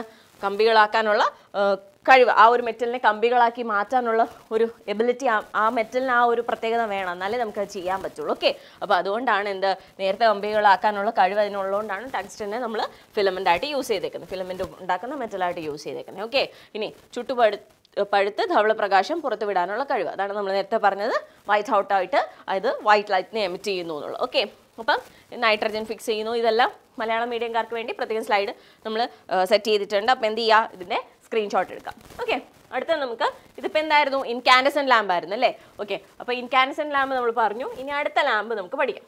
അടുത്ത ലാമ്പ് എന്താണ്? Discharge lamp. Okay, discharge lamp. Okay, discharge lamp എന്ന് പറയുന്നത് എന്താ മക്കളെ, നമ്മൾ CFL ഒക്കെ പഠിച്ചിട്ടുണ്ട് അല്ലേ, CFL പഠിച്ചിട്ടുണ്ട് അല്ല കണ്ടിട്ടുണ്ട് അല്ലേ, വീടുകളിൽ CFL ഒക്കെ യൂസ് ചെയ്യുന്നുണ്ട് അല്ലേ. അപ്പോൾ ഈ ഫ്ലൂറസെന്റ് ലാമ്പിലൊക്കെ എന്താണ് പ്രത്യേകത? അപ്പോൾ നിങ്ങൾക്ക് അറിയാമല്ലോ, 2 ഇലക്ട്രോഡുകൾ 2 കമ്പുകൾ ഗ്ലാസ് ട്യൂബ് വന്നിട്ട് അങ്ങനെയല്ലേ ഫ്ലൂറസെന്റ് ലാമ്പ് ഇരിക്കുന്നത്, അല്ലെങ്കിൽ CFL നമ്മുടെ വീട്ടുകളിൽ ഉപയോഗിക്കുന്ന CFL ഇരിക്കുന്നത് അല്ലേ. അപ്പോൾ അങ്ങനത്തെ ലാമ്പുകളെ നമ്മൾ എന്താ പറയുന്നത്, ഡിസ്ചാർജ് ലാമ്പ് എന്ന് പറയുന്നത്. അപ്പോൾ എന്ത് ചെയ്യുന്നത്, ഈ ട്യൂബ് വഴി നമ്മളൊരു ഗ്യാസ് ഫില്ല് ചെയ്തേക്കും. എന്ത് ചെയ്യും, ഈ ട്യൂബ് വഴി നമ്മളൊരു ഗ്യാസ് ഫില്ല് ചെയ്തേക്കും. അതാണ് പറഞ്ഞേക്കുന്നത്. ഡിസ്ചാർജ് ലാമ്പിൽ എന്താണ്, 2 ഇലക്ട്രോഡ്സ് ഉണ്ട്. ഓക്കെ, 2 ഇലക്ട്രോഡ്സ് കാണും. അതുപോലെ തന്നെ ആ ഗ്ലാസ് ട്യൂബ്, അതുപോലെ എന്താണ് ആ ഇലക്ട്രോഡ്സിനെ നമ്മൾ ഗ്ലാസ് ട്യൂബിൽ കൂടെ വെച്ചേക്കുവാണ് അല്ലേ. ആ ഗ്ലാസ് ട്യൂബുകൾ എന്ത് ചെയ്യും, നമ്മൾ അതിനെ ഗ്യാസ് വെച്ച് ഫില്ല് ചെയ്യും. Gas filled in the tubes അല്ലേ, ആ ട്യൂബ്സിൽ നമ്മൾ ഗ്യാസ് ഫില്ല് ചെയ്യും. അപ്പോൾ എന്താ പറ്റുക, നമ്മളൊരു എനർജി അവിടെ ഇലക്ട്രിക്കൽ എനർജി പ്രൊവൈഡ് ചെയ്യുമ്പോൾ എന്താ പറ്റുക മക്കളെ, ഇതെന്ന് പറയുന്നത് ഇതെല്ലാം മെറ്റൽസിലെല്ലാം ആറ്റംസ് ഉണ്ട് അല്ലേ, ആറ്റങ്ങളുണ്ട്. അപ്പോൾ എന്ത് പറ്റും, ആ ആറ്റങ്ങൾക്ക് എന്ത് പറ്റും, അതെന്ന് പറഞ്ഞു കഴിഞ്ഞാൽ ഇലക്ട്രിക്കൽ എനർജി റിസീവ് ചെയ്തിട്ട് ഒരു ഹൈ എനർജി സ്റ്റേറ്റിലേക്ക് പോകും, ഉയർന്ന ഒരു ഊർജ്ജ ലെവലിലേക്ക് അത് പോയിട്ട് അവിടെ ചെന്നിട്ട് എന്ത് പറ്റും, ഒരു ബ്രീച്ച് ലൈൻ എത്തിക്കഴിഞ്ഞ് കഴിഞ്ഞാൽ പിന്നെ അവിടെ നിൽക്കാൻ പറ്റുമോ, ഇല്ല. പിന്നെ എന്ത് ചെയ്യണം, അതിനെ സ്ഥിരത അഥവാ സ്റ്റെബിലിറ്റി കൈവരിക്കണം. അപ്പോൾ അത് വീണ്ടും എനർജി ലൂസ് ചെയ്തിട്ട് തിരിച്ചു വരും. അപ്പോൾ ഈ എനർജി ലൂസ് ചെയ്യുന്നില്ലേ, എനർജി റിലീസ് ചെയ്യുന്നത് എങ്ങനെയാ, ലൈറ്റായിട്ടാണ് നമുക്ക് അവിടെ കിട്ടുന്നത്. അപ്പോൾ എന്താണ് അവിടെ എന്താ പറ്റുന്നത്, റേഡിയേറ്റ് ആയിട്ടുള്ള ആ ഒരു പ്രോസസ്സ് എന്ന് പറയുന്നത് വെച്ചാൽ energy stored in them will be radiated as light അല്ലേ, ലൈറ്റ് ആയിട്ടാണ് അത് ആ എനർജീനെ റിലീസ് ചെയ്ത് സ്റ്റെബിലിറ്റി അച്ചീവ് ചെയ്യാൻ വേണ്ടി ഗ്രൗണ്ട് സ്റ്റേറ്റിലേക്ക് വരുന്നത്. ഓക്കെ, അപ്പോൾ അതാണ് ഡിസ്ചാർജ് ലാമ്പിൽ നടക്കുന്ന പ്രക്രിയ, മനസ്സിലായോ? ഓക്കെ, അപ്പോൾ എന്താണ് നമുക്ക് അതുപോലെ തന്നെ അതിൻ്റെ അകത്ത് ഏത് ഗ്യാസ് ആണോ ഫില്ല് ചെയ്തേക്കുന്നത്, അതിനകത്ത് ഏത് ഗ്യാസ് ആണോ ഫില്ല് ചെയ്തേക്കുന്നത് അതിനനുസരിച്ച് നമുക്ക് കിട്ടുന്ന ലൈറ്റ് എന്ന് പറയുന്നത് ഡിഫറെൻറ്റ് കളർ ആയിരിക്കും. മനസ്സിലായോ? നമ്മൾ പല കളറിലുള്ള ബൾബുകളൊക്കെ കണ്ടിട്ടില്ലേ. അപ്പോൾ എന്തുകൊണ്ടാണ് അങ്ങനെ പല കളർ കിട്ടുന്നത്, അതിൻ്റെ അകത്ത് ഫില്ല് ചെയ്യുന്ന ഗ്യാസിൻ്റെ പ്രത്യേകത അനുസരിച്ചിരിക്കും. ഏത് ഗ്യാസ് ആണോ അതിനനുസരിച്ച് കളറിന് മാറ്റം വരും. ഓക്കെ, ഇനിയുള്ള കാര്യം എന്ന് പറഞ്ഞു കഴിഞ്ഞാൽ നമുക്ക് ഇതിൻ്റെ ഒരു ദോഷം എന്ന് പറഞ്ഞു കഴിഞ്ഞാൽ ഞാൻ നേരത്തെ ഇത് ഫിലമെന്റ് ലാമ്പ് അല്ലെങ്കിൽ ഇൻകാൻഡസെന്റ് ലാമ്പ് പറഞ്ഞപ്പോൾ ഞാൻ ഒരു കാര്യം പറയാൻ വിട്ടുപോയി മക്കളെ. ഇതെന്ന് പറഞ്ഞത് നമ്മൾ എന്തുകൊണ്ടാണ് ഇപ്പോൾ ബൾബൊക്കെ മാറ്റി നമ്മളിപ്പോൾ LED ഒക്കെ യൂസ് ചെയ്യുന്നത് അല്ലേ. അപ്പോൾ ഈ കുഞ്ഞു പഴയ ഇൻകാൻഡസെന്റ് അല്ലെങ്കിൽ ഫിലമെന്റ് ലാമ്പുകളൊക്കെ മാറ്റേണ്ട കാര്യം എന്തായിരുന്നു, നമ്മൾ എന്തായാലും എല്ലാ കാര്യത്തിലും അഡ്വാൻസ്മെന്റ് വരും അല്ലേ, നമ്മൾ പുരോഗമിക്കാൻ നോക്കുക, എല്ലാ രീതിയിലും പുതിയ ടെക്നോളജി ഒക്കെ ആഡ് ചെയ്ത് കാര്യമായിട്ട് നോക്കുക അല്ലേ. ഇപ്പോൾ നമ്മൾ നോക്കുന്നത് എന്താ, നമ്മൾ ഈ ബൾബ് ഉപയോഗിച്ചിട്ട് CFL ഇറങ്ങിയ സമയത്ത് എന്തായിരുന്നു, അതിന് പവർ, അതായത് അധികം ഊർജ്ജം അത് വലിക്കില്ല അല്ലേ, നമുക്ക് അധികം കറണ്ട് ചാർജ് ആവില്ല എന്ന് പറഞ്ഞാണ് നമ്മൾ CFLിലേക്ക് മാറിയത്. അത് കഴിഞ്ഞ് CFL കഴിഞ്ഞ് ഇന്നിപ്പോൾ LED വന്നു കഴിഞ്ഞു അല്ലേ. അപ്പോൾ LEDക്ക് എന്താ പ്രത്യേകത, അതും അതിനെക്കാട്ടി എനർജി എഫിഷ്യൻ്റ് ആണ് അല്ലേ. ഓക്കെ, അപ്പോൾ അതിനെക്കാട്ടി എനർജി എഫിഷ്യൻ്റ് ആണ്, കുറച്ച് പവറേ വലിക്കുകയുള്ളൂ, അങ്ങനെ പ്രത്യേകതകളുണ്ട് അല്ലേ. അപ്പം മറ്റു 2 ദോഷങ്ങൾ എന്ന് പറഞ്ഞു കഴിഞ്ഞാൽ എന്താണ്, നമ്മുടെ പ്രകൃതിക്ക് ദോഷമാണ്. എന്താണ് ആദ്യത്തെ കാര്യം, ഈ ഇൻകാൻഡസെന്റ് ലാമ്പിൻ്റെ ഒരു പ്രശ്നം എന്ന് പറഞ്ഞു കഴിഞ്ഞാൽ മക്കളെ ഇത് ഹീറ്റ് ആവുമല്ലേ. ഹീറ്റ് ആവുന്ന കാരണം എന്ത് പറ്റും, കുറേ എനർജി, കുറേ ഊർജ്ജം ഇങ്ങനെ താപമായിട്ട് അങ്ങ് ഹീറ്റായിട്ട് അങ്ങ് റിലീസ് ചെയ്യും, കുറേ എനർജി അങ്ങനെ അങ്ങ് ലൂസായി പോകും, നഷ്ടപ്പെട്ടു പോകും. അപ്പോൾ ഇതാണ് ഒരു എന്താ പറയണേ, ഈ ഇൻകാൻഡസെന്റ് ലാമ്പ് അല്ലെങ്കിൽ ഫിലമെന്റ് ലാമ്പിൻ്റെ ഒരു ദോഷം. അതുകൊണ്ടാണ് നമ്മൾ അടുത്ത ലാമ്പുകളായ ഡിസ്ചാർജ് ലാമ്പുകൾ ഇൻട്രൊഡ്യൂസ് ചെയ്തത്. അപ്പോൾ അവിടെയും പറ്റിയത് എന്താണ്, ഡിസ്ചാർജ് ലാമ്പ് ഇൻട്രൊഡ്യൂസ് ചെയ്തപ്പോൾ അവിടെ എന്ത് പറ്റി, അവിടെ എന്ന് പറഞ്ഞാൽ നമ്മൾ മെർക്കറി ഒക്കെ ഫില്ല് ചെയ്തിട്ട് അല്ലെങ്കിൽ ഏതെങ്കിലും ഫ്ലൂറസെന്റ് മെറ്റീരിയൽ ആയിരിക്കും അതിനകത്ത് ഫില്ല് ചെയ്തേക്കുന്നത് അല്ലേ. അപ്പോൾ അവിടെ എന്ത് പറ്റും, ഈ CFL ഒക്കെ നമ്മൾ എന്താ ചെയ്യുന്നത്, ഓക്കെ അത് കാര്യം, അത് അതിൻ്റെ യൂസ് ചെയ്തില്ലേ കുറേ നാൾ ഉപയോഗിച്ച് കഴിയുമ്പോൾ ഇത് ചീത്തയായിപ്പോൾ അല്ലേ. ചീത്തയാകുമ്പോൾ നമ്മൾ ചുമ്മാ പുരയിടത്തിലേക്ക് എങ്ങനെ വലിച്ചങ്ങ് എറിയും. അപ്പോൾ എന്നാ പറ്റുക, അപ്പോൾ ഇത് ഇങ്ങനെ എറിയുന്ന സമയത്ത് എന്താ ചെറിയ പൊട്ടലൊക്കെ ഉണ്ടാവുമല്ലോ അല്ലേ. നമുക്ക് ഉപയോഗം ഇല്ലാത്തതുകൊണ്ട് നമ്മൾ അലസായിട്ടല്ലേ ഇടുക. അപ്പോൾ അലസായിട്ട് ഇടുമ്പോൾ എന്താണ് പൊട്ടലും ചീറ്റലൊക്കെ ഉണ്ടായിട്ട് എന്ത് പറ്റും, അതിൻ്റെ അകത്ത് ഇരിക്കുന്ന ഗ്യാസ് അത് വെളിയിലേക്ക് റിലീസാവുമ്പോൾ എന്ത് പറ്റും, അത് പ്രകൃതിക്ക് കേടാണ്, എൻവയറമെൻറ്റിന് ഹാംഫുൾ ആണ്. ഓക്കെ, അപ്പോൾ എന്താണ് എൻവയറമെൻറ്റിന് അത് ഹാംഫുള്ളായി മാറുന്നു. ഓക്കെ മക്കളെ, അങ്ങനെ അപ്പം നമ്മൾ മുന്നേ പഠിച്ച 2 ബൾബുകൾക്കും 2 ടൈപ്പ് ഓഫ് ബൾബുകൾക്കും ദോഷങ്ങളുണ്ട് അല്ലേ. അപ്പോൾ ആ ദോഷങ്ങൾ പരിഹരിക്കാൻ വേണ്ടിയിട്ടാണ് നമ്മൾ LEDകൾ അഥവാ ലൈറ്റ് എമിറ്റിംഗ് ഡയോഡ് അല്ലേ, അതിൻ്റെ ഫുൾ ഫോം. LEDയുടെ ഫുൾ ഫോം എന്താണ്, ലൈറ്റ് എമിറ്റിംഗ് ഡയോഡ് ആണ് അതിൻ്റെ ഫുൾ ഫോം എന്ന് പറയുന്നത് അല്ലേ. ഈ ബൾബ് ഇൻട്രൊഡ്യൂസ് ചെയ്ത് അല്ലേ. ഈ ബൾബിൻ്റെ പ്രത്യേകത എന്താണ്, ഈ ബൾബിൻ്റെ പ്രത്യേകത എന്ന് വെച്ച് കഴിഞ്ഞാൽ നേരത്തെ മെൻഷൻ ചെയ്ത പോലെ തന്നെ ലോ പവറാണ് അല്ലേ, പവർ അധികം ഉപയോഗിക്കില്ല. ഓക്കെ, അതുപോലെ തന്നെ എന്താണ്, കൂടുതൽ പ്രകാശം മറ്റ് 2 ഇൻകാൻഡസെന്റിനെക്കാട്ടിലും അതുപോലെ തന്നെ ഫ്ലൂറസെന്റിനെക്കാട്ടിലും ഒക്കെ എന്താണ് കൂടുതൽ, ഡിസ്ചാർജ് ലാമ്പുകളിനെക്കാട്ടിലും എന്താണ് കൂടുതൽ പ്രകാശം ഈ LED ബൾബുകൾക്ക് നമുക്ക് തരാൻ സാധിക്കുന്നുണ്ട്. അഡ്വാൻറ്റേജസ് വേറെ എന്തൊക്കെയാണ്, നമ്മൾ നേരത്തെ പറഞ്ഞു ഇൻകാൻഡസെന്റ് ലാമ്പിൻ്റെ പറഞ്ഞപ്പോൾ നമ്മൾ എന്ത് പറഞ്ഞു, കുറേ ഊർജ്ജം താപമായിട്ട് നഷ്ടപ്പെട്ടു പോകുന്നുണ്ട് അല്ലേ. പക്ഷെ ഇവിടെ അങ്ങനെ ഒരു ലോസ് ഓഫ് എനർജി ഉണ്ടാവില്ല, LED ബൾബിൽ അങ്ങനെ ഒരു ലോസ് ഓഫ് എനർജി ഉണ്ടാവില്ല. എന്തുകൊണ്ടാണെന്നുള്ളത് ഞാൻ പാർട്സിൻ്റെ കാര്യം പറയുമ്പോൾ ഒന്നുകൂടെ പറയാം കേട്ടോ. ഓക്കെ, അതുപോലെ തന്നെ എന്താണ് ഇതിൻ്റെ അകത്ത് മെർക്കുറി പോലുള്ള ഗ്യാസുകളൊന്നും ഫില്ല് ചെയ്യാത്തതുകൊണ്ട് എന്താണ് it's not harmful to the environment അല്ലേ, പ്രകൃതിക്ക് യാതൊരു ഇതെന്നൊന്നും പറയാൻ പറ്റത്തില്ല. ബട്ട് സ്റ്റിൽ അത് നമ്മൾ നേരത്തെ പറഞ്ഞ 2 ബൾബുകളുടെ അത്രയുള്ള ദോഷങ്ങളൊന്നും ഈ LED ബൾബുകളും കൊണ്ട് ഇല്ല. ഓക്കെ, പിന്നെ എന്താണ് നേരത്തെ പറഞ്ഞ പോലെ തന്നെ വളരെ കുറച്ച് പവർ മാത്രമേ ഇതിന് വേണ്ടിയുള്ളൂ. ഓക്കെ, പിന്നെ എന്താണ് ലോങ് ലാസ്റ്റിംഗ് ആണ്, ഒരുപാട് നാളുകൾ നമുക്കിത് ഉപയോഗിക്കാൻ പറ്റും. അതുകൊണ്ട് തന്നെ എന്താണ് പറയാൻ നമുക്ക് ഹൈ എഫിഷ്യൻസി ആണെന്ന് പറയാം അല്ലേ. ഇതൊക്കെ എന്ന് പറഞ്ഞു കഴിഞ്ഞാൽ നല്ലൊരു ഗുണം, ഒരുപാട് നല്ല കാര്യങ്ങളല്ലേ. നമുക്ക് പവർ അധികം വലിക്കുന്നില്ല, കൂടുതൽ പ്രകാശം തരുന്നു, അതിലുപരി നമുക്ക് എന്താ ഒരു ലൈറ്റിൽ നിന്ന് വേണ്ടേ അല്ലേ. അപ്പോൾ അതുകൊണ്ട് എന്ത് പറയാം, ഹൈലി എഫിഷ്യൻ്റ് ആണ് ഈ LED ബൾബുകൾ എന്ന് നമുക്ക് പറയാം. ഓക്കെ, ഇപ്പം തന്നെ മലയാളം മീഡിയംകാർക്ക് അതിൻ്റെ നോട്ട്സ് വേണമെങ്കിൽ എന്ത് ചെയ്യാം, സ്ക്രീൻഷോട്ട് ചെയ്തെടുക്കുക കേട്ടോ. ഓക്കെ, അപ്പോൾ നമുക്ക് അപ്പോൾ നമുക്ക് ആ ചോദ്യത്തിലേക്ക് പോവാം. നമ്മൾ ലൈറ്റിൻ്റെ ചോദ്യം വന്ന് അവിടെ നിന്നാണ് നമ്മൾ ഇവിടം വരെ എത്തിയല്ലേ. നമ്മൾ ആ ചോദ്യം നമ്മൾ വന്നപ്പോഴത്തേക്കും നമ്മൾ ഡിഫറെൻറ്റ് ടൈപ്സ് ഓഫ് ലാംപ്സിനെ പറ്റി പഠിച്ചു. ഓക്കെ, അപ്പോൾ എന്താണ് നമ്മൾ ഈ ചോദ്യത്തിലേക്കുള്ള ഉത്തരം നമുക്കിപ്പോൾ കിട്ടിയില്ലേ. Which is the most energy efficient മക്കളെ? അത് LED ആണല്ലേ, LED ആണ്. നമ്മളിപ്പോൾ 3 ടൈപ്പ് പഠിച്ചു, അതിൽ LED ആണ് ഏറ്റവും എനർജി എഫിഷ്യൻറ്റ്. ഓക്കെ, പിന്നെന്താണ് ഏറ്റവും കൂടുതൽ ഊർജ്ജക്ഷമതയുള്ളത് ഏതിനാണ്? LED ബൾബുകൾക്കാണ്. പിന്നെ what are the other 2 advantages of the lamp? നമ്മൾ പറഞ്ഞ എനർജി എഫിഷ്യൻ്റ് ആണെന്ന് പറഞ്ഞു അല്ലേ. അപ്പോൾ നമുക്ക് വേറെ എന്ത് പറയാം അല്ലേ, പവർ കുറച്ച് മതി എന്ന് പറയാം. പവർ റിക്വയർഡ് ഇസ് ലെസ് എന്ന് പറയാം അല്ലേ, പവർ കുറച്ച് മതി എന്ന് പറയാം. അതുപോലെ തന്നെ നമുക്ക് വേറെ എന്ത് പറയാം, ഇതിനകത്ത് ഹാംഫുൾ ആയിട്ടുള്ള എന്താണ് ഗ്യാസുകളൊന്നും ഫില്ല് ചെയ്യാത്തതുകൊണ്ട് എന്താണ് എൻവയൺമെൻറ്റ് ഫ്രണ്ട്ലി ആണെന്ന് പറയാം അല്ലേ.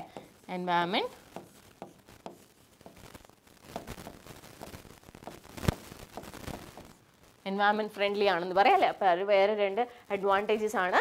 എന്താണ്, പവർ നമുക്ക് കുറച്ച് മതിയെന്നും എൻവയൺമെൻറ്റ് ഫ്രണ്ട്ലി ആണെന്നുള്ളത് 2 അഡ്വാൻറ്റേജസ് ആണ്. ഓക്കെ, അപ്പോൾ നമുക്ക് അടുത്ത ചോദ്യത്തിലേക്ക് പോവാം. ഓക്കെ, എന്താണ് ചോദ്യം? Draw the diagram showing the parallel combination of the resistors 2 ohm, 3 ohm, 6 ohm.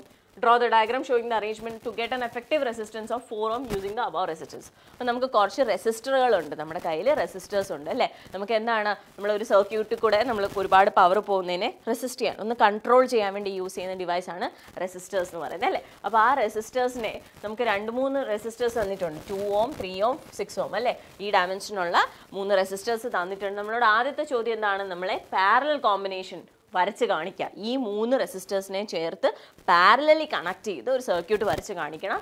Second one എന്താണ്, നമുക്ക് effective resistance, overall total resistance എന്ന് പറയുന്നത് 4 ohm കിട്ടുന്ന രീതിയിൽ അതിനെ കണക്ട് ചെയ്യാം. ഓക്കെ, അപ്പോൾ നമുക്ക് ഇത് ഓരോന്നായിട്ട് സോൾവ് ചെയ്യാം. അപ്പോൾ ആദ്യം സോൾവ് ചെയ്യുന്നതിന് പകരം അതിന് മുമ്പ് നമ്മൾ അറിഞ്ഞിരിക്കേണ്ട കാര്യം എന്ന് വെച്ച് കഴിഞ്ഞാൽ ഏതൊക്കെ രീതിയിൽ അപ്പോൾ റെസിസ്റ്റേഴ്സിനെ കണക്ട് ചെയ്യും. പാരലായിട്ട് ചെയ്യാനെന്ന് പ്രത്യേകം ക്വസ്റ്റിനിൽ തന്നേക്കുന്ന സ്ഥിതിക്ക് വേറൊരു രീതിയും കൂടെ കാണുമെന്ന് നമുക്ക് അവിടെ നിന്ന് ഊഹിച്ചൂടെ. അപ്പോൾ വേറൊരു രീതി ഉണ്ട്, എന്താണ്, സീരീസിലും നമുക്ക് കണക്ട് ചെയ്യാം. അപ്പോൾ ഇത് എങ്ങനെയൊക്കെ നമുക്ക് കണക്ട് ചെയ്യാമെന്നുള്ളതും. ഓക്കെ, അപ്പം സീരീസ് കണക്ഷൻ എന്ന് പറയുന്ന ഒരു കണക്ഷനുണ്ട്, പാരലൽ കണക്ഷൻ എന്ന് പറയുന്ന കണക്ഷനുണ്ട്. പാരലിൻ്റെ ചോദ്യം വന്ന സ്ഥിതിക്ക് നമുക്ക് സീരീസും കൂടെ എങ്ങനെയാണെന്നുള്ളത് പറഞ്ഞു പോകാം. ഓക്കെ, അപ്പോൾ നമ്മൾ ആദ്യത്തെ പഠിക്കുന്നത് സീരീസ് കണക്ഷനാണ്. സീരീസ് കണക്ഷൻ എന്ന് പറയുന്നത് എന്താണ് മക്കളെ, 2 റെസിസ്റ്റേഴ്സും ഇതുപോലെ കണക്ട് ചെയ്തേക്കും. അതായത് ഒരറ്റം മാത്രമേ അതിൻ്റെ പരസ്പരം കണക്റ്റഡ് ആയിട്ടുള്ളൂ. ഓക്കെ, ഈ റെസിസ്റ്റർ ഇത് കണ്ട്, ഇതൊരു റെസിസ്റ്ററാണ്, ഇതൊരു റെസിസ്റ്ററാണ്. അതിൻ്റെ ഒരു എൻഡ് എന്ന് പറയുന്നത് പരസ്പരം കണക്റ്റഡ് ആണ് അല്ലേ. പോർഷനിലേക്ക് ബാക്കി എന്ന് പറയുന്നത് നമ്മൾ എന്ത് ചെയ്യും, ഒരു സ്വിച്ച് വഴി നമ്മളൊരു അവിടെ ഒരു സെല്ലുമായിട്ട് കണക്ട് ചെയ്യും. സെല്ലിൻ്റെ ഫിഗറാണിതല്ലേ, സെല്ലുമായിട്ട് നമ്മൾ കണക്ട് ചെയ്ത് വെക്കും. ഓക്കെ, അപ്പോൾ ഇങ്ങനെ ഒരു കോമ്പിനേഷൻ റെസിസ്റ്റേഴ്സിന് നമുക്ക് ഇതിപ്പോൾ 2 എണ്ണേ ഉള്ളൂ. ഓക്കെ, നമുക്ക് എത്ര റെസിസ്റ്റേഴ്സ് വേണമെങ്കിലും ഇങ്ങനെ കണക്ട് ചെയ്യാം. ഓക്കെ, അപ്പോൾ ഇങ്ങനെ കണക്ട് ചെയ്യുന്ന സീരീസ് ആയിട്ട് പേരിൽ തന്നെ ഉണ്ടല്ലോ, ഒരു സീരീസ് പോലെ ഇരിക്കുന്നുണ്ട്. അപ്പം അങ്ങനെ കണക്ട് ചെയ്യുന്ന ഒരു കണക്ഷനെയാണ് നമ്മൾ എന്ത് പറയുന്നത്, സീരീസ് കണക്ഷൻ എന്ന് പറയുന്നത്. ഓക്കെ, അപ്പോൾ അതിൻ്റെ അത് പ്രത്യേകത എന്ന് പറഞ്ഞു കഴിഞ്ഞാൽ നമ്മുടെ എഫക്റ്റീവ് റെസിസ്റ്റൻസ് നമ്മൾ അങ്ങനെ 2 ഓക്കെ, ഇപ്പോൾ ഇതൊരു 2 ohm ആണെന്ന് വിചാരിച്ചോ, ഇതൊരു 4 ohm ആണെന്ന് വിചാരിച്ചോ, അതിൻ്റെ റെസിസ്റ്റൻസിൻ്റെ വാല്യൂ എന്ന് പറയുന്നത്. അപ്പോൾ ഓവറോൾ അല്ലെങ്കിൽ എഫക്റ്റീവ് റെസിസ്റ്റൻസ് എന്തായിരിക്കും, അതിനുള്ള ഇക്വേഷനാണിത്. എന്താണ്, രണ്ടും കൂടെ അങ്ങ് കൂട്ടിയാൽ മതി, നമുക്ക് ആ സർക്യൂട്ടിൽ ഓവറോൾ റെസിസ്റ്റൻസ് കിട്ടും. എന്താണ്, R1 + R2. അപ്പോൾ ഈ കേസിൽ എത്ര ആയിരിക്കും മക്കളെ, 2 + 4 6 ആയിരിക്കും അല്ലേ. 6 ohm ആയിരിക്കും ഈ കേസിലെ ഓവറോൾ റെസിസ്റ്റൻസ് എന്ന് പറയുന്നത്. ഓക്കെ, അപ്പോൾ എന്താണ് മക്കളെ, ഇങ്ങനെ ഒരു കണക്ഷൻ ആണെങ്കിൽ ഈ 2 റെസിസ്റ്ററിൽ കൂടെ കടന്നു പോകുന്ന കറണ്ട് എന്ന് പറയുന്നത് എന്തായിരിക്കും, സെയിം ആയിരിക്കും. ഓക്കെ, പക്ഷെ എന്താണ്, വോൾട്ടേജ് എന്ന് പറയുന്നത് ഡിഫറെൻ്റ് ആയിരിക്കും. ഈ 2 റെസിസ്റ്റർ V1 V2 എന്ന് പറഞ്ഞ് ഇമേജ് കൊടുത്തേക്കുന്നത് കണ്ടോ. എന്തുകൊണ്ടാണ്, 2 റെസിസ്റ്ററിലും കടന്നു പോകുന്ന എന്താണ് വോൾട്ടേജ് എന്ന് പറയുന്നത് ഡിഫറെൻ്റ് ആയിരിക്കും. ഇപ്പോൾ V = IR എന്നുള്ള ഇക്വേഷൻ ഉണ്ടല്ലേ, ആ ഇക്വേഷൻ എന്താണ്, ഓംസ് ലോ എന്താ മക്കളെ പറയുന്നത്, V is directly proportional to I. Okay, എന്താണ് V is directly proportional to I. അതായത് ഒരു സർക്യൂട്ടിൽ കൂടെ കടന്നു പോകുന്ന കറണ്ടും വോൾട്ടേജും ഡയറക്ട്ലി നേരനുപാതത്തിലായിരിക്കും. അതായത് കറണ്ട് കൂടിക്കഴിഞ്ഞാൽ വോൾട്ടേജും കൂടും, വോൾട്ടേജ് കൂടിക്കഴിഞ്ഞാൽ കറണ്ടും കൂടും. ഓക്കെ, അപ്പോൾ ആ V പ്രൊപ്പോർഷണൽ ടു I എന്നുള്ള ഇക്വേഷനെ നമ്മളൊരു പ്രൊപ്പോർഷണാലിറ്റി കോൺസ്റ്റന്റ്, അതായത് ആ പ്രൊപ്പോർഷണാലിറ്റി സൈൻ മാറ്റി ഈക്വൽസ് ആക്കാൻ എന്ത് ചെയ്യും, നമ്മൾ അവിടെ ഒരു കോൺസ്റ്റന്റ് ഇടും. ആ കോൺസ്റ്റന്റ് ആണ് നമ്മുടെ റെസിസ്റ്റൻസ് എന്ന് പറയുന്നത്. മനസ്സിലായി? ഓക്കെ, അപ്പോൾ നമ്മൾ പറഞ്ഞു ഒരു സർക്യൂട്ടിൽ കൂടെ കടന്നു പോകുന്ന എന്താണ് റെസിസ്റ്റൻസിൽ കറണ്ട് സെയിം ആയിരിക്കും നമ്മൾ പറഞ്ഞു അല്ലേ, കറണ്ട് സെയിം ആയിരിക്കും. അപ്പോൾ നമുക്ക് ഈ I എന്ന് പറയുന്നത് ഇപ്പോൾ ഈ രണ്ട് റെസിസ്റ്റർ എടുത്തെന്ന് വിചാരിച്ചു. ഈ രണ്ട് റെസിസ്റ്റർ എടുക്കുമ്പോൾ ഇതിൻ്റെ റെസിസ്റ്റൻസിൻ്റെ വാല്യൂ ഡിഫറെൻ്റ് അല്ലേ. ഇപ്പം ഇതിവിടെ എന്ന് പറയുന്ന ഈ റെസിസ്റ്ററിൻ്റെ 2 ഓമും ഈ റെസിസ്റ്ററിൻ്റെ 4 ഓമും ആണ്, ആണോ? ഓക്കെ, അപ്പോൾ നമ്മൾ പറഞ്ഞു കറണ്ട് സെയിം ആയിരിക്കും എന്ന് പറഞ്ഞു. ഓക്കെ, കറണ്ട് സെയിം ആയിരിക്കും എന്ന് പറഞ്ഞു. അപ്പം ഞാനിപ്പോൾ കറണ്ട് എന്ന് പറയുന്നത് സപ്പോസ് ഒരു 2 ആംപിയർ ആണെന്ന് വിചാരിച്ചു. കറണ്ടിൻ്റെ യൂണിറ്റ് എന്താ മക്കളെ, ആംപിയർ ആണ് അല്ലേ. ഇപ്പോൾ 2 ആംപിയർ ആണെന്ന് വിചാരിച്ചു. അപ്പോൾ ഇവിടെ 2 വരും അല്ലേ. അതുപോലെ റെസിസ്റ്റൻസിൻ്റെ വാല്യൂ ഈ ഒരു റെസിസ്റ്ററിൻ്റെ കേസിൽ എന്താണ് 2 ആണ്. അപ്പോൾ 2 കിട്ടും അല്ലേ. അപ്പോൾ 2 × 2 എന്താണ് 4 അല്ലേ. എന്താണ് 2 × 2 4 എന്ന് കിട്ടി അല്ലേ. 4 വോൾട്ട്സ് എന്ന് നമുക്ക് കിട്ടും. എത്ര കിട്ടും, 4 വോൾട്ട്സ് എന്ന് കിട്ടും. ആ സമയത്ത് ഈ ഒരു റെസിസ്റ്ററിൻ്റെ കേസിലാണെങ്കിലോ ഈ 2 എന്നുള്ളത് 4 ആവത്തില്ലേ. എന്താണ് റെസിസ്റ്ററിൻ്റെ അവിടെ വാല്യൂ എന്താണ് 4 ആണ് അല്ലേ. അപ്പോൾ 2 എന്നുള്ളത് 4 ആയി. അപ്പോൾ 4 × 2 8 ആയിരിക്കും. എന്തായിരിക്കും, 8 ആയിരിക്കും വോൾട്ടേജ്. അപ്പോൾ അതിലൂടെ മനസ്സിലായി. എനിക്ക് വേണേൽ വ്യത്യസ്തമാണെന്ന് പറഞ്ഞ് മക്കളെങ്ങനെ പോവാം. ഈ സ്ലൈഡിൻ്റെ അകത്ത് ഞാൻ വെണ്ടയ്ക്ക അക്ഷരത്തിൽ മെൻഷൻ ചെയ്തിട്ടുണ്ട് ഡിഫറെൻറ്റ് വോൾട്ടേജ് ആണ്. പക്ഷേ എനിക്ക് നിർബന്ധമാണ് നിങ്ങൾ ഒരു സ്ലൈഡിൽ ഒരു കാര്യം പഠിച്ചിട്ടുണ്ടെങ്കിൽ അത് എന്തുകൊണ്ടാണ് അങ്ങനെ കൊടുത്തിരിക്കുന്നത് നിങ്ങൾ അറിയണം. ചുമ്മാ കാണാൻ പഠിച്ച് പോകരുത്.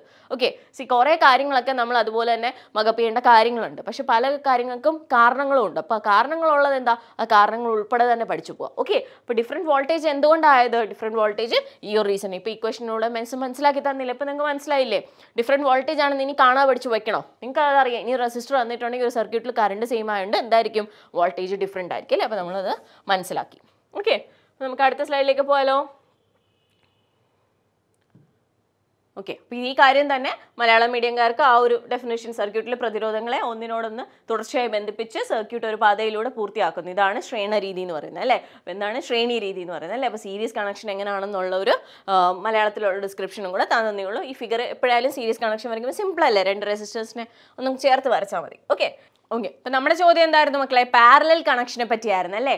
പാരലൽ കണക്ഷനെ പറ്റിയായിരുന്നു. അപ്പോൾ എന്താണ് മക്കളെ, ഈ 2 റെസിസ്റ്ററിനെ നമ്മൾ സീരീസ് പറഞ്ഞപ്പോൾ എന്താണ്, ഒരറ്റം മാത്രം റെസിസ്റ്റേഴ്സിൻ്റെ, ഇപ്പോൾ 2 റെസിസ്റ്റർ ആണെങ്കിൽ ഒരറ്റം മാത്രം നമ്മൾ പരസ്പരം കണക്ട് ചെയ്യും, ബാക്കി 2 അറ്റങ്ങളിൽ നമ്മൾ എന്താണ് ബാറ്ററിയിലേക്ക് കണക്ട് ചെയ്യുമെന്നാണ് പറഞ്ഞിരിക്കുന്നത്. ഇവിടെ അങ്ങനെയല്ല, 2 അറ്റങ്ങൾ തമ്മിലും കണക്ഷൻ കാണാം. ഇപ്പോൾ ഇത് R1 അല്ലേ, R1 എന്ന റെസിസ്റ്ററും ഇത് R2 എന്ന റെസിസ്റ്റർ, പിന്നെ 2 അറ്റവും ജോയിൻ ചെയ്തിട്ടുണ്ട് അല്ലേ, 2 അറ്റവും ജോയിൻ ചെയ്തിട്ടുണ്ട്.